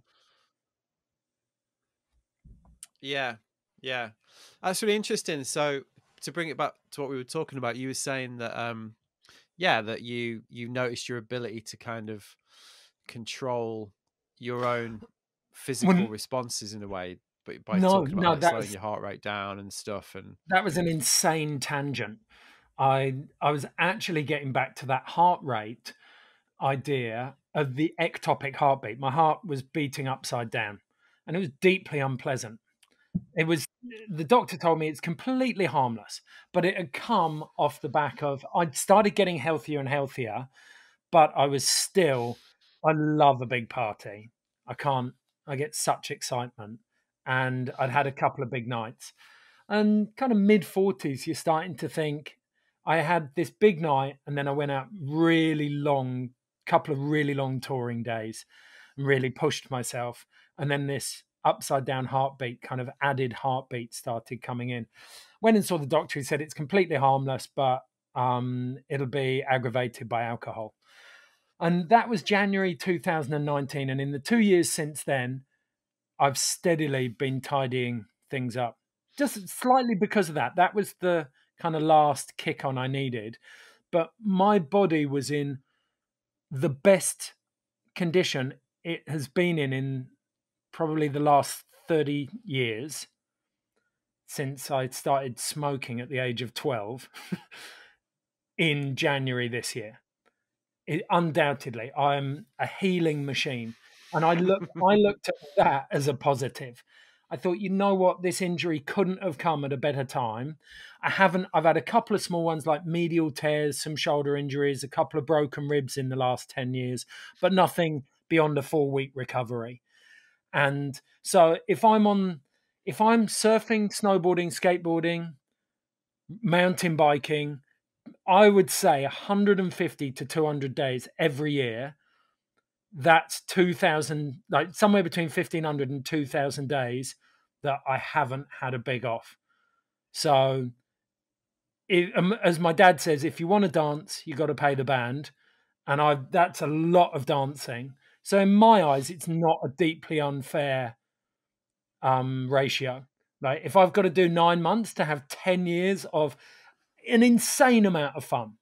And that part of that, going back to that point about the drinking and the tidying up, it was underpinned by the idea, like I'm definitely facing my mortality in the sense that I live, like I love skateboarding, snowboarding, and surfing so much, and I can see the end. You know, like whether it's 10 years, 20 years, 30 years, maybe 40 years away, I'm starting to think about the end of that. And the idea of having a few drinks and not being able to do those, like the compromise to me seems really small. And I'm definitely going to drink again, but at the moment I've made myself a pact that I'm not going to booze till I can snowboard or skate again. That's good shout, man. Yeah, I'm on a little booze break at the minute, much as it doesn't look like it, but these are alcohol-free beers. Um, yeah, it's good. It's good. Do you It's good. notice It's a more of a mental difference? health thing for me. But yeah, Right. oh yeah, yeah. Fuck yeah. Um, yeah. I mean, I think with me, it's like I talked about it before, and like I definitely have like a feast and famine sort of approach, and I've definitely spoken to you about this. Like I just think I've realized that it's just some kind of weird rhythm that I seem to have built into me. Really, I don't know where it comes from, but it's like, yeah, like I'm like you, like a piss up, you know, like we party, like, or not even party, more like life, you know, like cram it all in, Well, and then it's and then but like the older I get, that like the less sustainable that is. So I need to have these like periods of flogging myself, salmon stuffing, as we used to call it back in the day. But I was going to turn my heater up a little bit actually. But you know what I mean? Like you need those. I need that balance a bit more. I think as I've got a bit older, I've realised. well, I've never been in that because I've never had an adult routine. I've never been in the habit of finishing work and well, weirdly, I have been in the habit of finishing a job and then having a massive blowout. But I've never been in the habit of finish work, get home, crack a beer. So it's not for me, it's more about when I see my friends, then you get really excited and you send it. And that was the issue, I think, was kind of getting that under control. But it's Yeah, still, I see living in New Zealand, I've made some really, really solid friends there now. But for the first 5 or 6 years of living there, I didn't have that crew. I had a small crew actually who'd known me in my 20s, but it's growing old. Like as men, friendship is a really interesting concept. I'm finding now. Like loneliness is something that could find you quite quickly, I think, in old age as a man, because we don't nurture those social ties. And I still cherish them so much, but I find increasingly because there's so much distance between me and my friend, like your close friends, when I see people, it takes longer and longer sometimes to find your 20-year-old selves or the effortless, maybe not the your 20-year-old self, but the effortless friendship. There are a couple of people who you don't miss a beat with. You're one of them, Christian's one of them, but increasingly there are people where that there's a distance, a social distance growing there. And booze, You're quite good with your friendships, though. You're quite good. You look after your friendships. You work hard at them. yeah, I don't know if I do. I would say I'm guilty of it coming second to work. Like social relationships will come second to work, I think sometimes. But I'm aware of it, and I think that's the first stage of trying to correct that. I mean, you have to work at your friendships, like you really do. Like like if you don't, they do. You can't take them for granted. Like it's not something that's always going to be there. You have to put the time in, like any other relationship, especially with like like when you so like if you take our friendship, you obviously we only see each other every few years now because you're in New Zealand, so it's kind of even more important, isn't it? Yeah, it's But yeah, and and I think that's the part of it. I've got something here I want to pull up. Sean got me a meditation course for Christmas with Sam Harris, Waking Up. You ever come across that? oh, I listened to him. He's got the podcast, doesn't he? Yep. Yeah. So he does He's got this. the he's got the political podcast as well, right? That's the guy, isn't it? Yeah. Because I Yes. listened to him about the Capitol insurrection. Joel Muzzy sent it me, in fact, which is quite random. Joel, because I was Yeah. occasionally, like, I'm in probably like you, in touch with Joel over like Instagram and the occasional message or whatever. God, I haven't seen him in fucking years, but count him as a mate kind of thing. And he just randomly sent it to me and just said, "Oh, you'll like this. Check this out." So I listened to the whole thing, and it was like, and then at the end I was like, "Oh, that's the fucking meditation guy." He's got this like crazy political podcast as well. Yeah, I'm It's not, but I hear the meditation thing is really good. It's amazing, and I'm rubbish at it, and I've been desperate. I'm not as disciplined as I'd like to be, but kind of trying to get my head around that and work out. At the moment, they're saying like I'm really stuck. I kind of myself is behind my eyes, like like I view things through my eyes, and they're trying to get you out of that. It's a really interesting idea, trying to see things as consciousness, as a cloud, or sounds, sights, everything as just being there, and trying to get you out from behind your eyes. But oh my god, as a concept, to close your eyes and start actually leaning into that is pretty difficult. But it's just practice. I look at it as I've taken the approach with meditation that it's like skateboarding. It's really fucking hard, and it takes loads of goes to get even small results. And that's the mentality I've come at it with. But there's a brilliant conversation in there. Going back to what we're talking about with relationships, is this guy, poet called David White. You ever come across him? And he's got a No, book. Brilliant poet. There was a conversation with between Sam Harris and David White on the Waking Up podcast, and he talks about this book he's written called Three Marriages, and the idea that we have this relationship with ourselves, the three marriages of life: a relationship with ourselves, a relationship with our family, your wives, your children, brothers, sisters, mother, father, and then a relationship with your work. And the constant flux that you find yourself in between those three marriages, and how you're changing constantly. And the idea of a marriage to a person, a partner, and then your children essentially as well, that contract, and how you change as a person, how they change as people, and constantly trying to renegotiate that is that sounds right up my alley. That I'd quite like to read that. it's a fascinating idea. Absolutely, like it's really, really good. And that's those kind of those conversations have really helped me get stuck into it, because I was very skeptical of it at the start. Sean's been sort of dragging me heels first into first yoga, and I've I been might. Yeah, I know she's been like that with me as well. But I might give this a shout because I'm the same in meditation. Yoga, I'm like, I started seriously doing yoga 4 years ago, basically at Sean's prompting as well, to be honest. And yeah, I'm pretty much daily now, really. And again, that's a mental health thing, really, more than anything. At the time, I thought, well, I could do a bit of mindfulness in my life, could do with sorting my hamstrings out.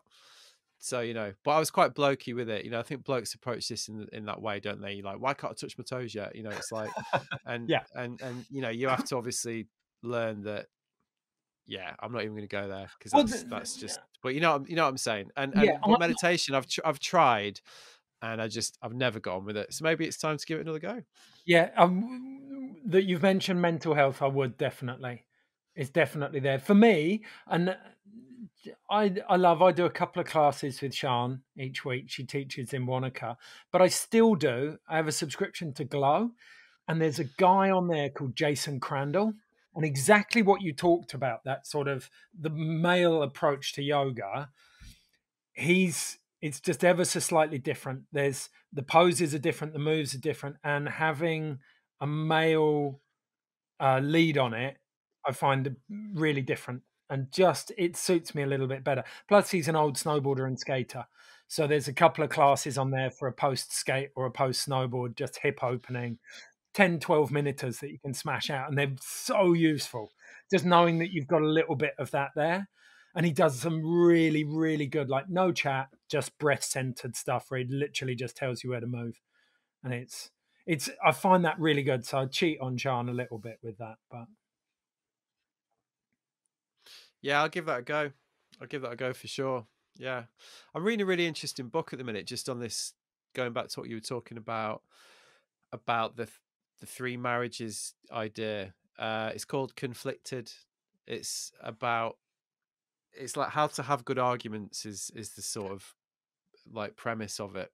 And it's really interesting because it's about, it's lessons from like hostage negotiators, and um like Nelson Mandela's in there a little bit, Right. and it's really fascinating. But one of the interesting things is face. It's, he refers to it as like your public face and your private face, and the importance, you know, like saving face kind of thing, but like how much that's a driver of conflict really. And like how much you, like, you know, your your public face and your internal face, and like how far apart they can be, and like how they can, if you're, if you feel like, if you publicly feel like your private face isn't being respected, that can really lead to conflict like quite quickly. But obviously, because you're not displaying that private face, you're only displaying your public face, that's can lead to couples like quite quickly getting into ruts of like non-communication. So it's kind of like, it sounds quite self-helpy, but it's really not. It's a It's very fascinating. briskly and That's a. functionally written, you know. So I quite like it. Well, I'm fascinated by that because I've spent the last 2 weeks, no, the last week, exactly the last week, defending the editorial decisions we made on Ski Sunday for Phil Young's diversity piece in the last episode on various social platforms. And there's that idea that your public face used to be about your community, your immediate community, and probably your work. But now that public face is out there in the world for everyone to see.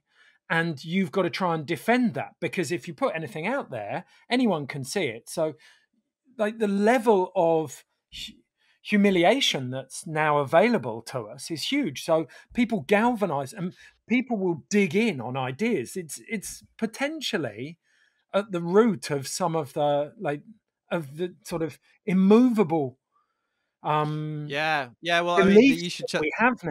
And that's what Yeah, I found.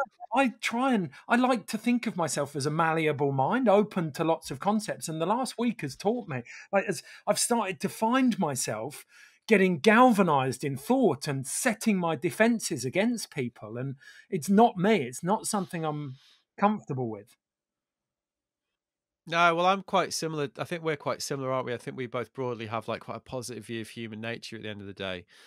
And yeah, like I think almost the one of the I said this to you in one of the messages when we were chatting.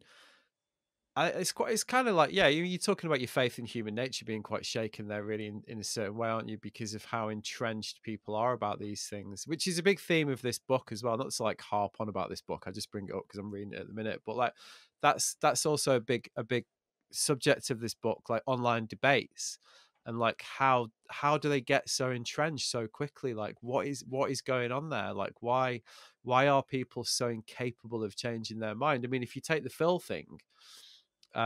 So I'm not going to say who it was, but we both kind of had a look at this online debate, this online comment about. So Phil put a thing on LinkedIn about the diversity piece, and Mike just outed the person there. somebody put a comment basically, which was like, um, you know, oh right, this is all basically wokeism gone mad. I'm paraphrasing, obviously, but like, and Yeah, what was interesting, what like accused the what was BBC of having an interesting. agenda.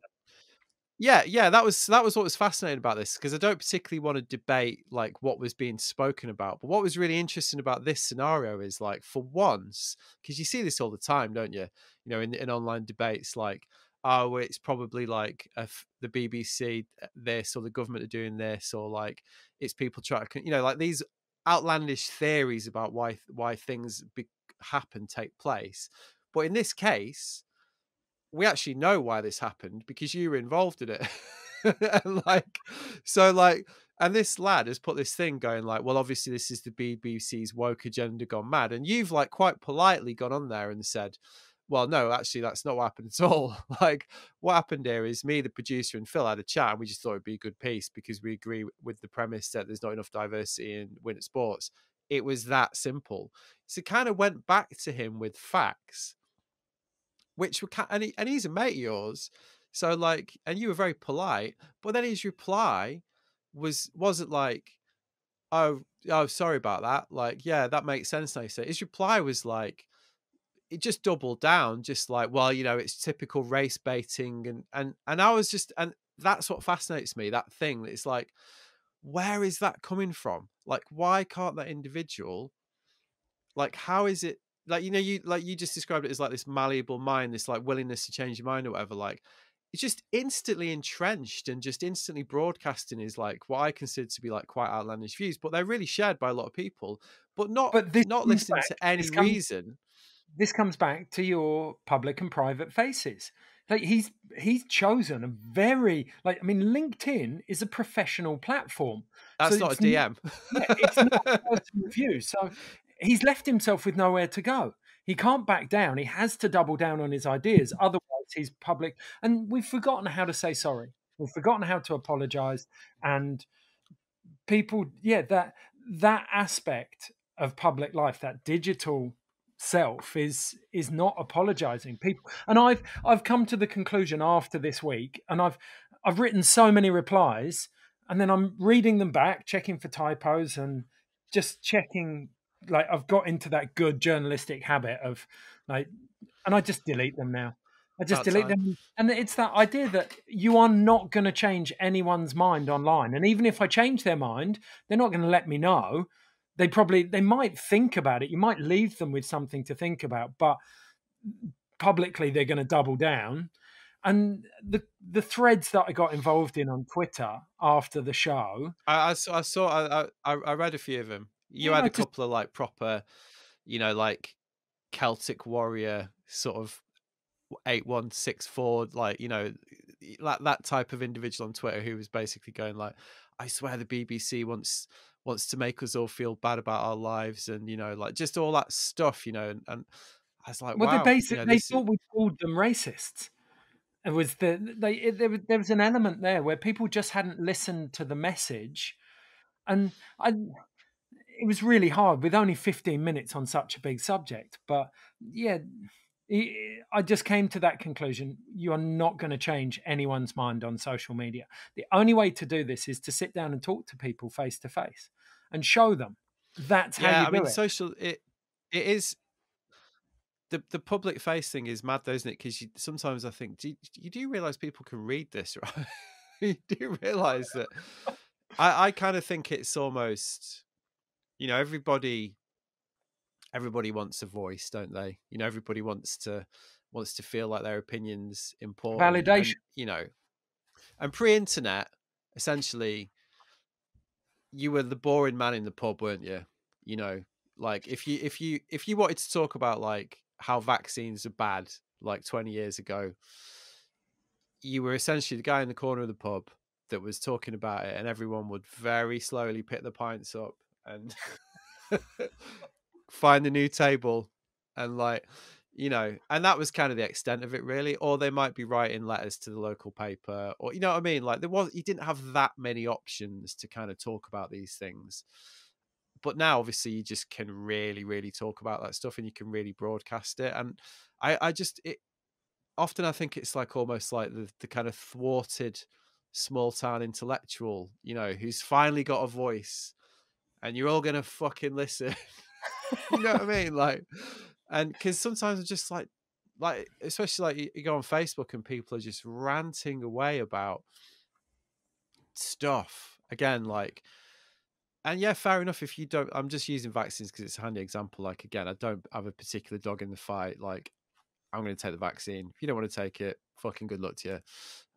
But like, you know what I mean? Like, it's quite a common thing, and then just people like just going on and on and on about it, and it's just like, come on, like, what are you gaining here? Like, what is it? And the only thing, the conclusion I can come to is like, they're just gaining the ability to speak because they can, essentially, and now you can find that little tribe that will agree with you, and it's all getting ever more entrenched, isn't it? It's well, we know what's happening. I saw a chart on the Economist about the health of democracy globally, and it's not looking good. Well, yeah, I mean that's another one, isn't it? That's another debate. But on the ski Sunday thing, then, so let's talk about that properly a little bit. Um, yeah, we surprised. I guess that's my question. No, no, no, no, no. Exactly as interestingly, I'd expected the slaughter for prancing around on snow, and that didn't come. The response to having a show out on snow was really, really positive. But for this, I've tested the water before, and I think you might have seen it. I kind of put some sort of left leaning posts up after Boris Johnson, sort of his first couple of monumental mess ups around COVID, and I realised very quickly that the ski Sunday kind of audience, there's a large chunk of that are sort of yeah, Cannons.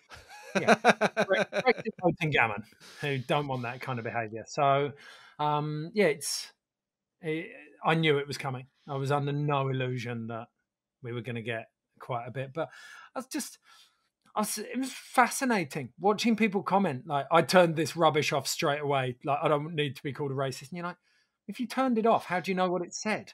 Like, really, really basic stuff. People trying to argue. It was just knee jerk reaction. Like, no one actually listening to what was said for the most part.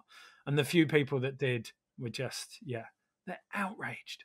I just So don't get angry. why it's a. I just don't get why it's a. I don't get why it's a contentious point though, because the only point that's being made is the more visibility leads to more participation. That's the only point that's being made, and that is just like such a self-evidently obvious point that, because I saw a lot of people kept saying like, well, what about like there's not many skiers in Angola, like just people saying stuff like that, like, and you're just a bit like, well, yeah, obviously that's not disproving the point. That's that's actually the point, like, and I don't understand why that's a remotely controversial observation at all. I just don't understand why people get so exercised by that. Yeah, it's literally the subject matter. I I think it's I genuinely don't. When you say that, I can't tell you what they're thinking. I don't. I genuinely don't understand where it's coming from, because it's not. It's not like you're peddling hate at any stage. I'm not saying that there's anything wrong. I'm just saying let's open the doors a little bit. I don't understand what someone has to lose by doing that. Or Yeah, well, it's like our man on LinkedIn, who one of the things that he said was like, it's classic. I think one of the phrases was, some of us think there's too much talk about race in the media. It's classic divide and conquer. And I was just a bit like, what does that actually mean? Like, how does this possibly affect you? You're a white man who's presumably got like, I just fundamentally don't understand what that statement means. Like, what divide I, and tr- conquer? I How does that? tried. I tried to see this from his perspective, and I thought about things where areas where race shouldn't be an issue. Something like a school where it's there for everyone, it's compulsory, and you all do it. So, like, it should just be colorblind. Like, you don't see it. Like, everyone in your community goes to that school and they learn. That's that's the idea of it. And if it's a public school, if it's a state school, then the funding's the same for everyone, and everyone does exactly the same thing. But when you have so potentially, if you're in a school, or if you're in government, say, or civil service, where it's a democratic process and there should be no barriers, then race potentially isn't an issue and shouldn't be an issue. I was trying to think along those lines of, okay, if you make race an issue where it doesn't need to be, then that could be seen as a mechanism. Yeah, But but even that language, I disagree. And I know you're being devil's advocate, but even that language, I just completely disagree with, because like it's not like people are sat around going, "Should we just make a massive deal about race?" Like it's not. This hasn't like developed in a vacuum. You know, like exactly, if you look at our country is founded on slavery and colonialism. Like, you know, like that's an inescapable. Those are inescapable facts. Like the lifestyle that we have has come about because we used to enslave people and and go around the world steal their like resources. taking out stealing resources like that. That's just, those are just facts. Like you can't deny that. So it's quite a obvious case of cause and effect is is going on here. And you know, when obviously you look at something like Windrush generation, which is very recent, and you know that there's people alive that have been affected by that. Clearly, you know, like basically nationalized discrimination, for one, institutionalized discrimination, for want of a better phrase. Like those things happen. Those are facts, and so people, and those have repercussions on ordinary people going about their lives, try to live normal lives. And those people, I think, are well within their rights to stick their hand up and say, hang on, that's not right. You know, like we shouldn't have, like, you know, we know this.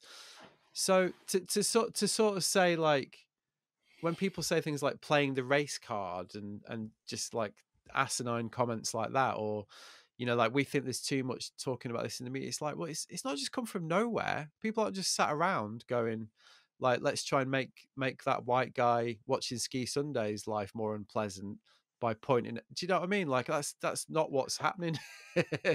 What's It's happening here is people are pointing out like societal cause and effect that's led to a situation that we have now, and very gently and politely suggesting that we might want to just try and give it you know, it's like you say, it wasn't even like it was inflammatory. It was just a bit like, have you thought about it this way? Should yeah, we just look at it in a different way? Like I just find like you say, the instinctive, like, I'm not watching that rubbish.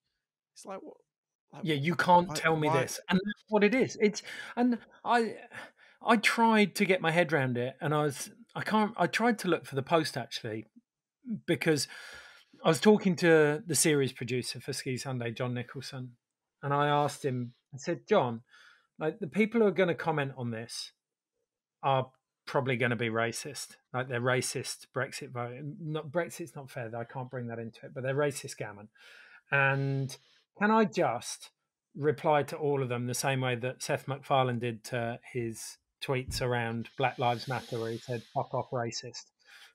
John suggested no. I'm like, that might John not be was a good like, idea. can't do that, Ed.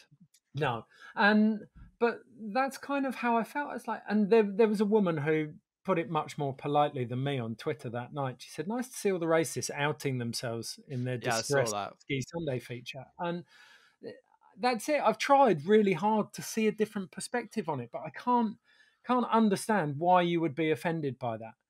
What Well, possible I just think if reason you you're, have other than to protect your privilege? other than that, you're a bit racist. I mean, let's just call it what it is.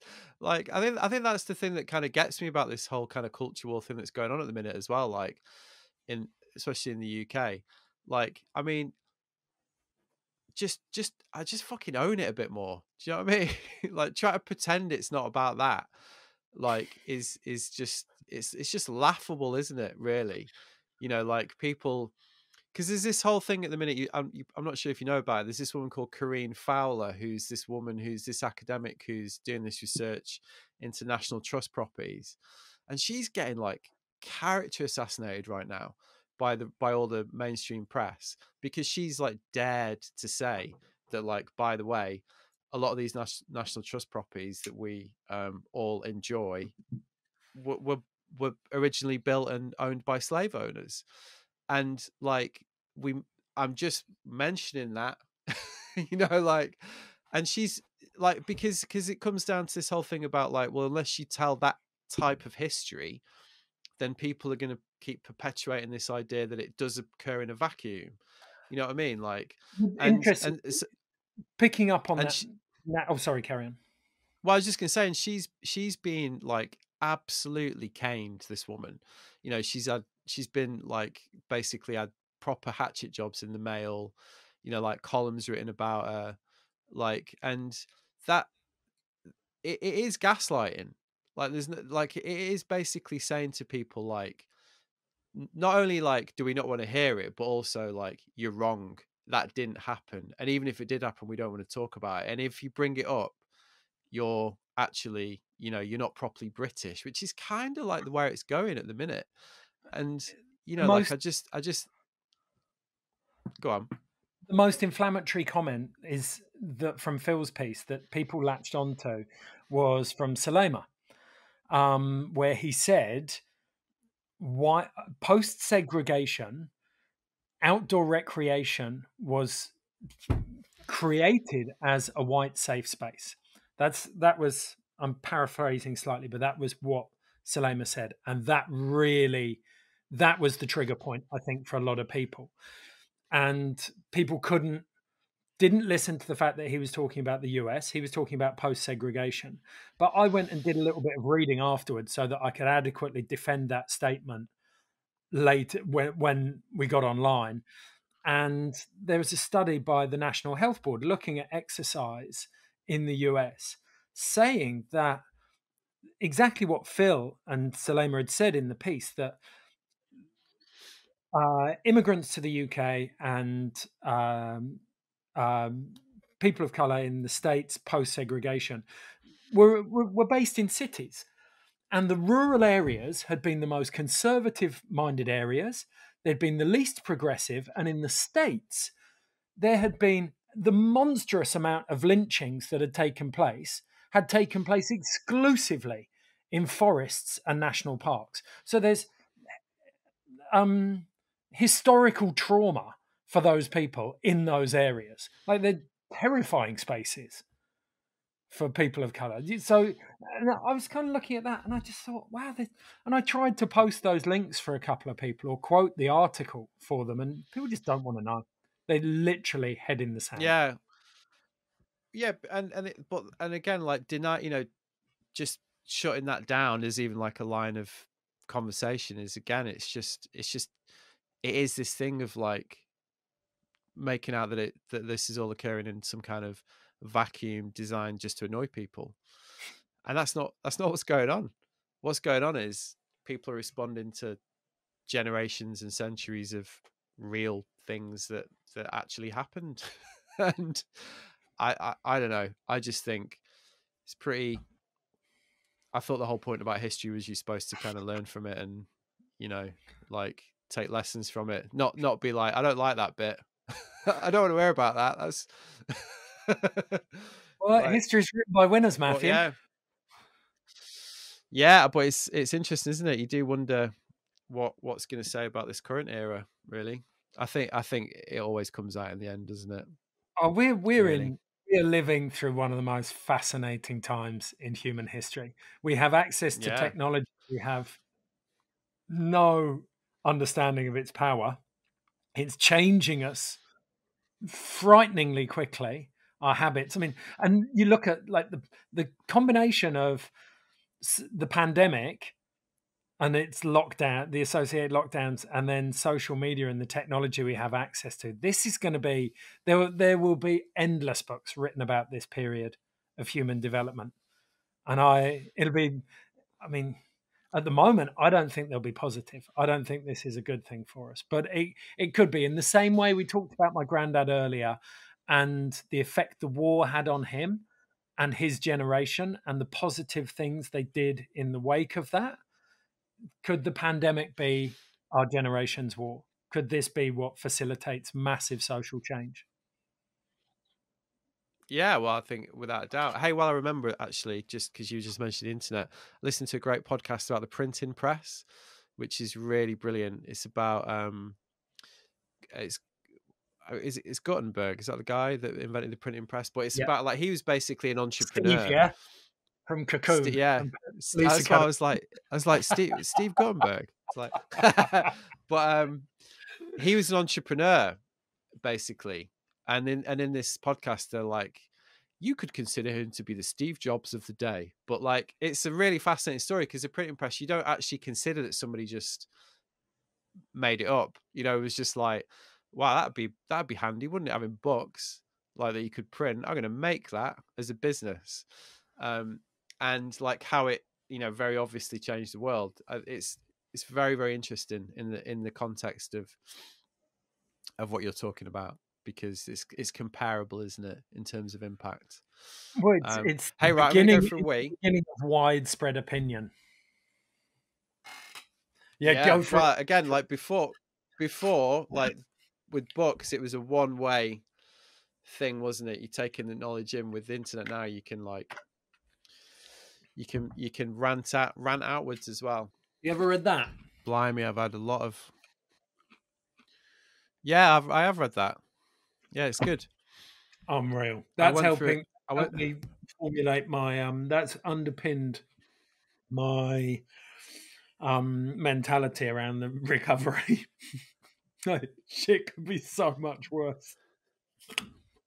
Yeah, it's. I went through quite a period of like reading about like all that sort of South Pole literature, and that's definitely quite a crazy story, isn't it? Like they try and go and get some penguin eggs in the middle of the Antarctic winter, don't they? In the dark. Just wandering Yeah, around pretty wild. in a black storm for 4 months. They're out of their Yeah, fucking mind. I just don't yeah, understand. I mean, I've got experience of sailing. What they tried, just what they were doing in the boats was pretty radical for back then. yeah, I've yeah, deeply defo. upsetting the obvious decline in wildlife, what they describe in the oceans and around Antarctica.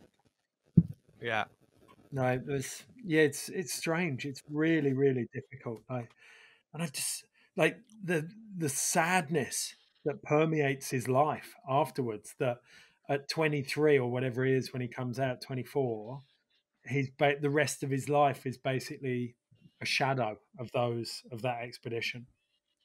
yeah, yeah, definitely. Yeah, it's a great book. Right, Ed, that's me restarting after a little break. Okay, so I don't do this that often, but I did ask for some questions on Instagram, and you probably saw I got a pretty decent response. So, and you said you got a couple. You say you got a good one. I was joking. Someone asked me what my stance was. All right, all right. Yeah, I did get well. I did get a couple like that. So, I so I'm can just tell having you a if you read. want. No, I'm not interested in that. How long have you known me? I don't even know what my own stance is. I don't care what anyone else is. My stance is like, oh, that looks about right. Okay, right. Questions. This is quite a good one. I quite like this. I think it's by Sophie Carts. Did he ever have a moment you felt close to throwing in the towel? If so, what was it? In what sense do you think? What does she mean? In life? I guess, like, yeah, I guess, you know, like a low point.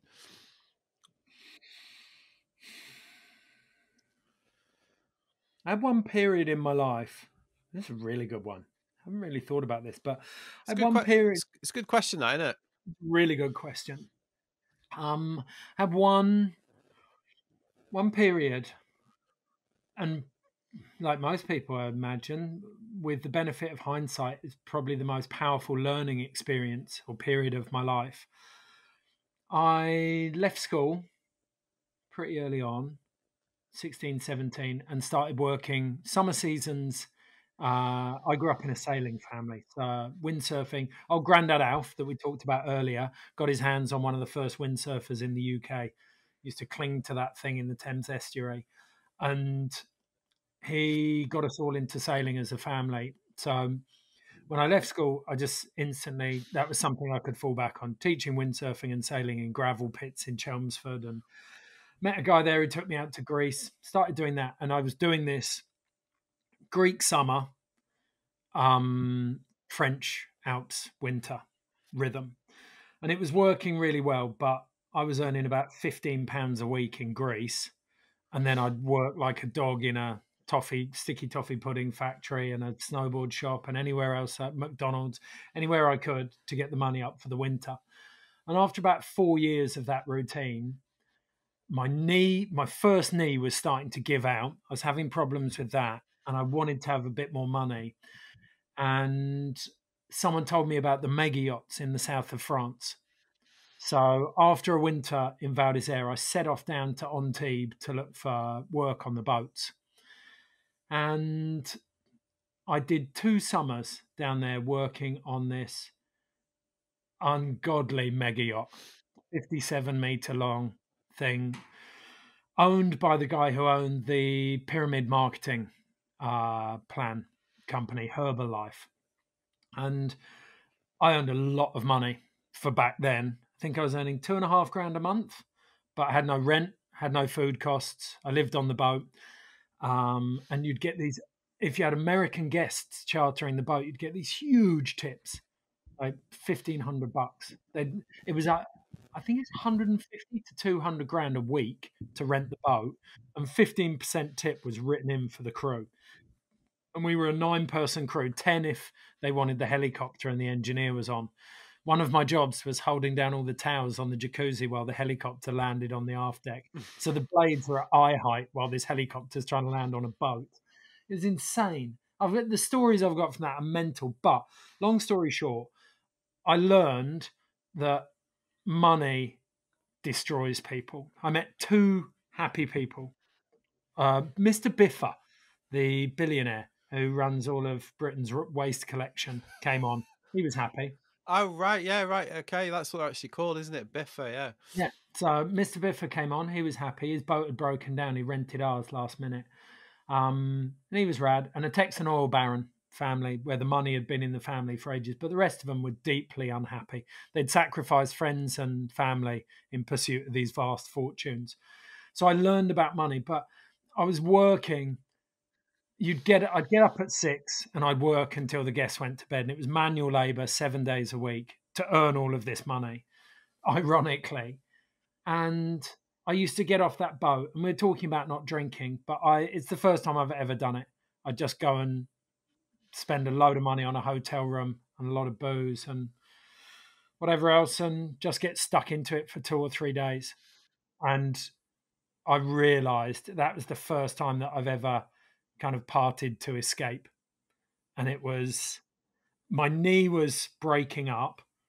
So my identity as kind of doing it all for the end goal of becoming a professional snowboarder was in jeopardy as well. And that period, those 2 summers, I really struggled. And getting out of that and I then broke my knee and removed myself from snowboarding and started at White Lines with a fresh perspective that I needed to do what made me happy, that I didn't want to chase money, and that money was not going to help me achieve my dreams. And that was a very, very important realization for me. Good one, Sophie, if that is your name. I think we've got some goods there. Okay. This was the one that I reposted and everybody thought it was really funny, so I guess I will ask it. What percentage of Ski Sunday viewers fast forward all the ski racing, sorry? I don't know, but it's funny, isn't it? Most people who reach out and get in touch with me say that they don't watch the ski racing, but most people on Twitter are always like, they've ruined it. It used Yeah. to be ski racing. Yeah, I see that. It's half of one, half a dozen of one, six the other, and I don't know. I think I appealed to the snowboard side of the audience, so that like those people are reaching out to me to tell me what they enjoy. So I've got a skewed perspective on it, but I'm really, really proud of the range of content and subjects that we cover on that show. Because if you want ski racing, these days, like, media's so pinpoint. If you want dedicated ski racing, go and watch Eurosport. and like you'll get every single run, every replay. Like, if you're that into ski racing, you're not going to watch Ski Sunday. It's kind of like if you're super into football, you're not just going to watch Match of the Day. Match of the Day is for the casual fan.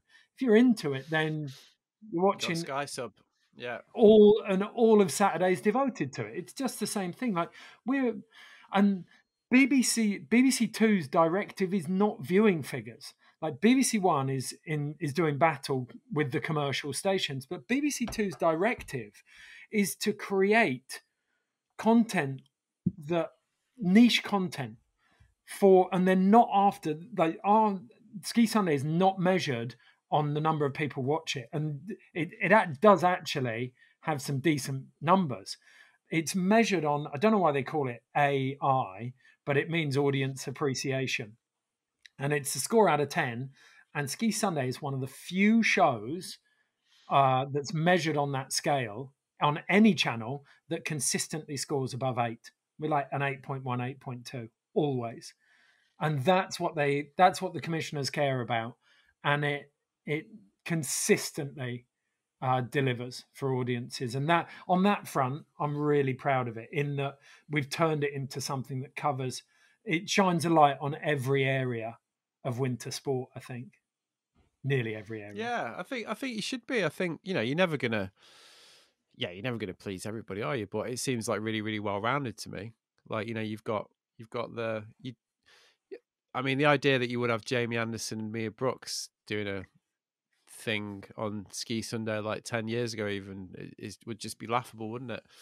But equally, you've still got like the core ski stuff, and Yeah, and yeah, I think Shemi this year, because we had time not traveling, she built some like stuff that I like, just how a slalom course is laid, how much difference the gliding makes, and like just little things like that. We're like, oh right, okay, and it actually brought the ski racing to life for me. I watched more of the ski race. Like, confession, I don't watch a lot of the ski racing. I watch a bit of it, but I watched the big races. But I watched a lot of it this year, mainly because we had a Brit doing really well as well.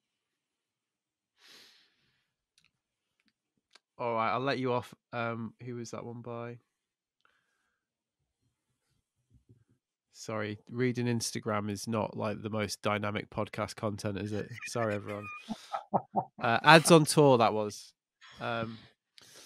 Okay, next one. AJ Kemp asks, does the Freeride World Tour need to learn anything from natural selection to stay current? There's a couple of questions on natural selection. So, and I'm sure you've got some views on that. So yeah, what do you reckon? No. First answer, gut answer. I haven't actually thought about that. I think that there were obviously some small learnings, which in technical terms, as someone who works in TV, like, you're like, of course they've got to have drones now. Like, they've got to chase drones down the hill, and they're doing that. And the drones that they had at the first two Freeride World Tour events in Andorra show you just how good those cats were in Jackson. Like, they were really struggling. And interestingly, if you want to get really nerdy on this, the Freeride World Tour pilots deserve a bit of credit. The hardest thing to do on a drone is to lose altitude, because you can't power through that.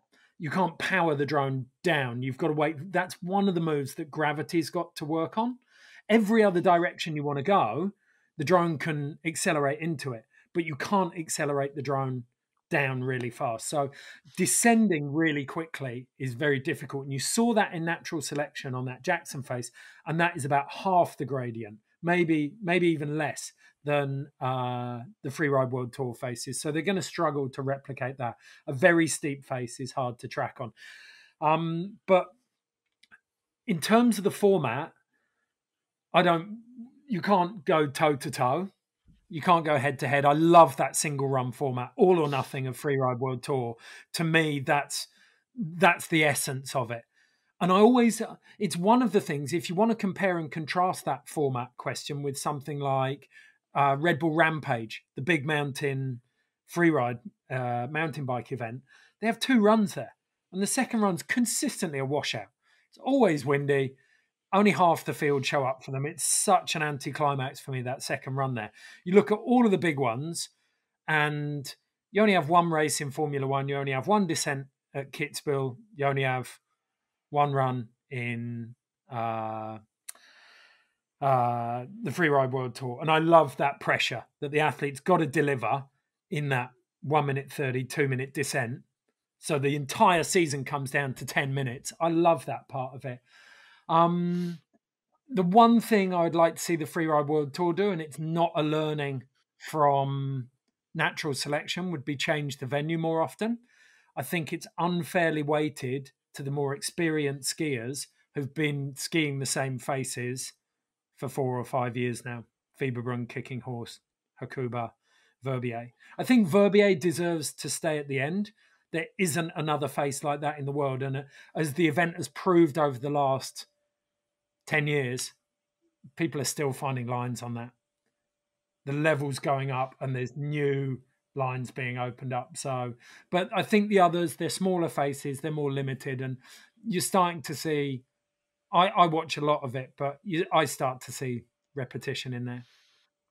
Yeah, I'm really, I'm really looking forward to the next two legs of natural selection because they're going to be way more free ride orientated. Like Jackson was always going to be for the freestylers, really, and it was designed like that. So then, and the Alaska leg is going to be pretty fascinating, So seeing how does it work? How many people can get into Canada? Will we see the same athletes? And is Alaska? How many people go to Alaska? I actually don't know, which is slack, isn't it? I think off the top of my head, I think Canada with the quarantine is tricky. I think it's going to be quite basically like a Canadian field, really, in Canada. Um, yeah, I don't know. It's all being announced this week, Okay. which is I probably know should that know that really. numbers in Alaska are very limited, aren't they? And Yeah, it's I, super limited. Yeah, I felt for Marion Haerty, for example, and Victor De La Rue, not so much. I thought Victor's one of the free, and Niels Mennick, they're two of the Freeride World Tour athletes who can really mix it up there. But I thought Marion wasn't like Marion is a very, very strong rider. And if you wanted to be mean, Marion sort of basically stood on her feet to make the final, which is arguably what you do on the Freeride World Tour. Like I look at the Freeride World Tour facing, oh my God, you could do that, you could do that. But rule number one in the Freeride World Tour is make the finish. You've got to stay on your feet. And a lot of people can level accusations at Marion that she wasn't high enough standard. Give her a run in Alaska and come back and say the same thing. She will wipe the floor with a lot of those women in Alaska. I think. yeah, but I just think as well, like the judging will work itself out. Yeah. It was the first one, like a lot of obviously there was comments about the judging at natural selection. Let's just put it that way. And I did give Travis the opportunity to kind of go there if he wanted to. I was never going to go like you fucked up the judging, mate. Like let's talk about that because I don't think that they did. So like I did sort of give him I was like let's talk about the judging.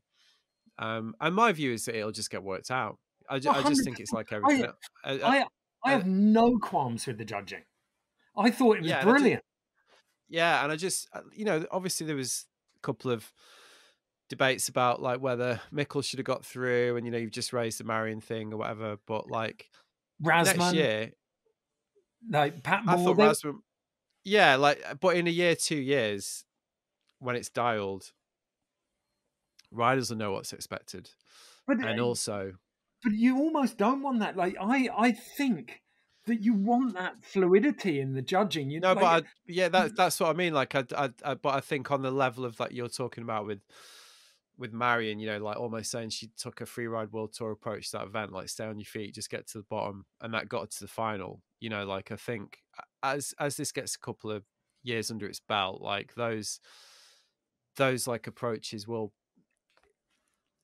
it'll become apparent like what's going to work in that event and what's not. And I think what will work will be the fluidity and the kind of expression that is being looked for, isn't it? You know, Well, so interestingly, and a couple of people came at me with the classic, well, the women were rubbish trope, like they couldn't stay on their feet. And I was so angry about it because for me, the industry has supported for 30 years backcountry freestyle parts for male team riders. And women have had to fight tooth and nail to try and get those anywhere near a tiny part of that filming budget. So it's going to take a lot more time for them to be able to get comfortable in that environment and work through that. Like they haven't had the same investment and there hasn't been the same heritage. So we're coming back to the diversity argument again. But for that reason, they need more support than anyone else. And I think it will see exactly what we've seen in slopestyle over the last decade, where the speed of progression in the women's is going to be breakneck, and it's going to be it'll be the most exciting category, arguably. Maybe not. yeah. But the fact that judging, for me, I said it in my Instagram post about it, the delicious conversations we started having again about the merits of each run were it was Yeah. incredible. It was Yeah, it lovely. was great. It was great. It was the biggest buzz in snowboarding for years, wasn't it? Yeah. Okay, next one. What do you see as the vital ingredients to ensuring any action sport thrives? What great question. It's a good one, that, isn't it? John Beasley, friend of the pod. Hey, I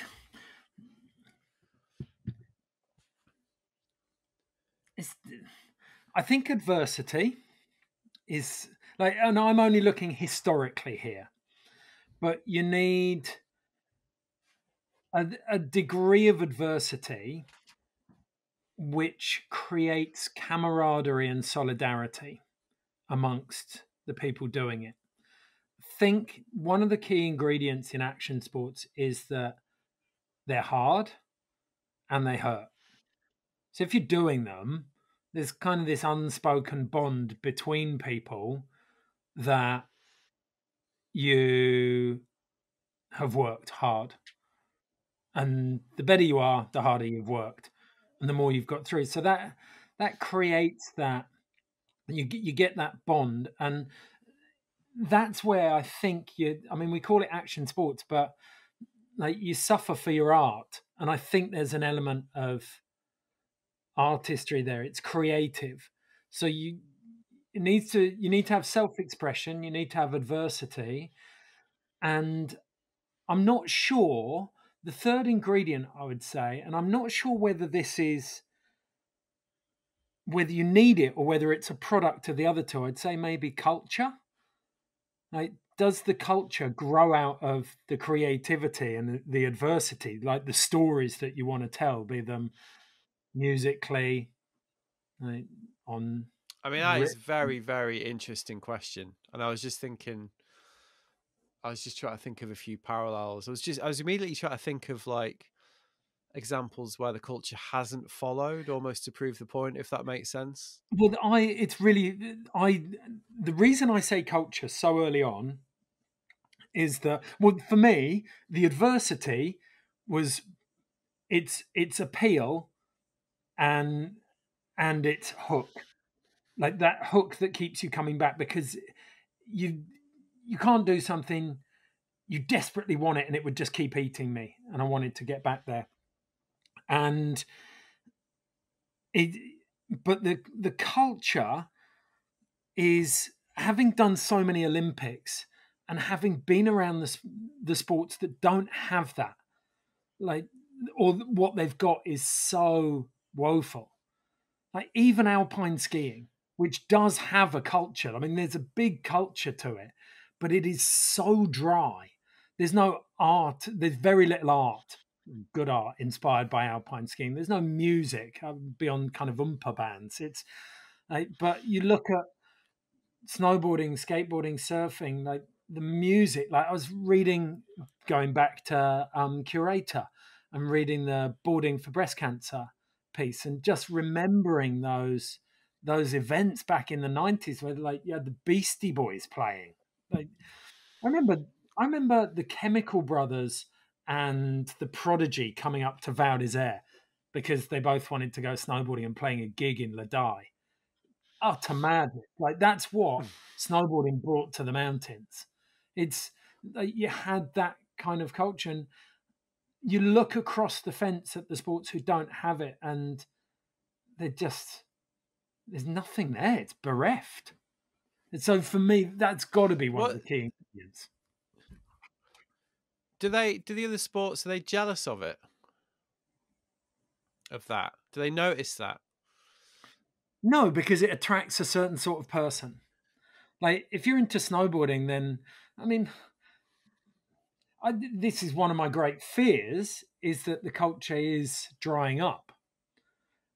I actually think this winter I've had my confidence. My confidence has returned that maybe it isn't dying out. But for a long time, I feared that the Olympics was killing it.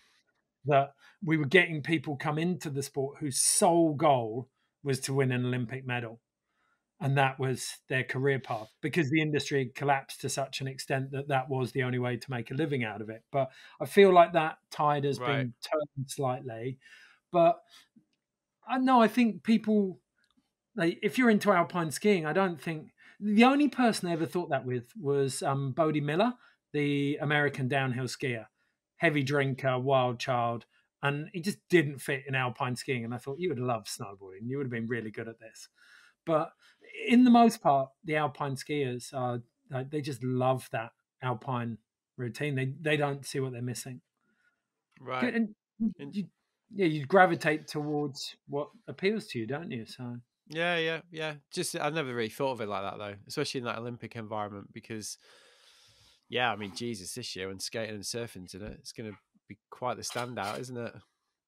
So I What just wondered if there was like if any of the other sports in that environment, when you suddenly see this like what are quite evidently like really vibrant cultures arrive, if there's any acknowledgement that it's different, really. Well, the one that always um, sits with me, and Lotzer, the photographer, I'm sure I've talked about this on the pod before, but Lotzer said this to me when we were discussing snowboarding and like what the effect the Olympics were having on it. And he looked at me and he goes, "Well, you know this has happened before."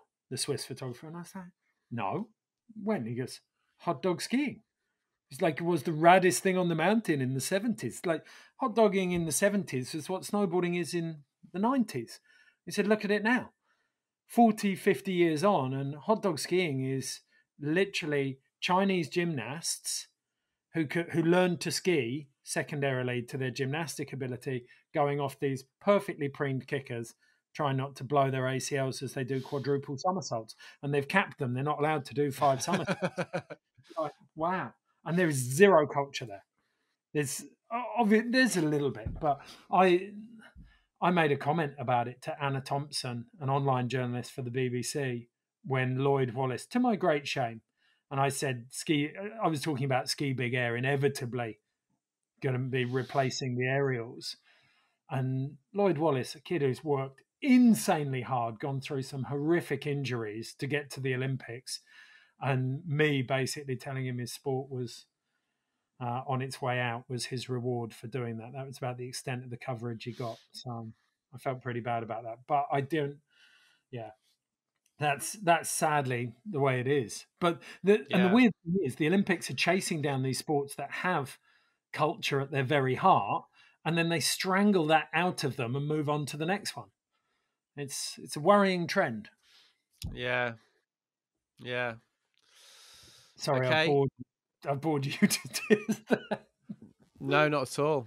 Not at all. I was more thinking like, you know what it's like, Ed. You got three things going on when you're doing these things. You're looking at the time. You try to look at Yeah. your Instagram account. So that's my poker face. Phil Young's put one on, which I'm not going to say. I'll maybe leave that for when the tape has stopped rolling. Suffice to say, it involves 2 pence pieces.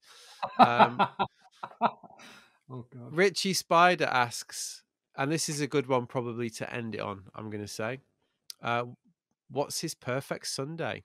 Since it is Sunday where you are. Cool. And you probably had a lot of time to think about this. Well, I've spent a lot of time practicing. Perfect Sunday. Depends what season it is, but I live in Wanaka, so if it was, there'd be a skate for sure. If it was winter, it'd be a split board. There's some epic terrain out there. Go up to Treble Cone, hike out the back, and have a really nice split board. Come back down, maybe a bike ride, or I mean, for someone who grew up in the UK in council skate parks that are consistently put on the cheapest land, which usually meant the roughest areas, New Zealand skate parks are, it's like nirvana. It's unbelievable. They're literally lakefront or oceanfront, and the skate park in Wanaka sits on the lakefront. It's like being in Montreux, staring out over the mountains. It's insanely beautiful. So sitting down there with all of the crew, having a nice skate, probably take away Mexican, and then bike ride home. That'd be a good Sunday with the family for me these days. Maybe a kicker session in there somewhere involving landing my first double backflip. Nice. Nice. Well, Eddie, there we go. Oh, Episode 150A, third appearance. How was that? that was really, really good fun. Thanks for having me on again. It's like That's all right. I'm in awe of what you've created and the quality of every single pod. They're brilliant. They're like, I'm still, despite being on it, I feel a bit Jim Davidson, but I love it. Absolutely love them. And Jim then Davidson, how do you mean? get to be on them and then listen to them all. You know, what was it? Can I sing the theme tune? Yeah, well, I mean, you were first guest 4 years ago in the front of your car at ISPO. It's pretty funny. It feels like a while ago. It feels like a lifetime ago, Ed. And I I believe remember that's what you thinking say at the these time, days. I'd listened to a couple of podcasts, but I was like, wow, this is pretty ambitious. Good luck, Matt. This should be fun to see. But I mean, it's phenomenal. It's the body of work that you've created there, and I think what I've been most impressed with in the last year is how topical it's become. Right? That's what I've really enjoyed, is that they're not just people coming on and talking about their life stories, getting some really, really interesting subjects covered. So You know me. I've been trying to crowbar that shit into this for years. Finally got an outlet where I can do what I want. It was really great, Ed. It's great to see you. yeah, oh, thanks for having me on again. It's been fantastic.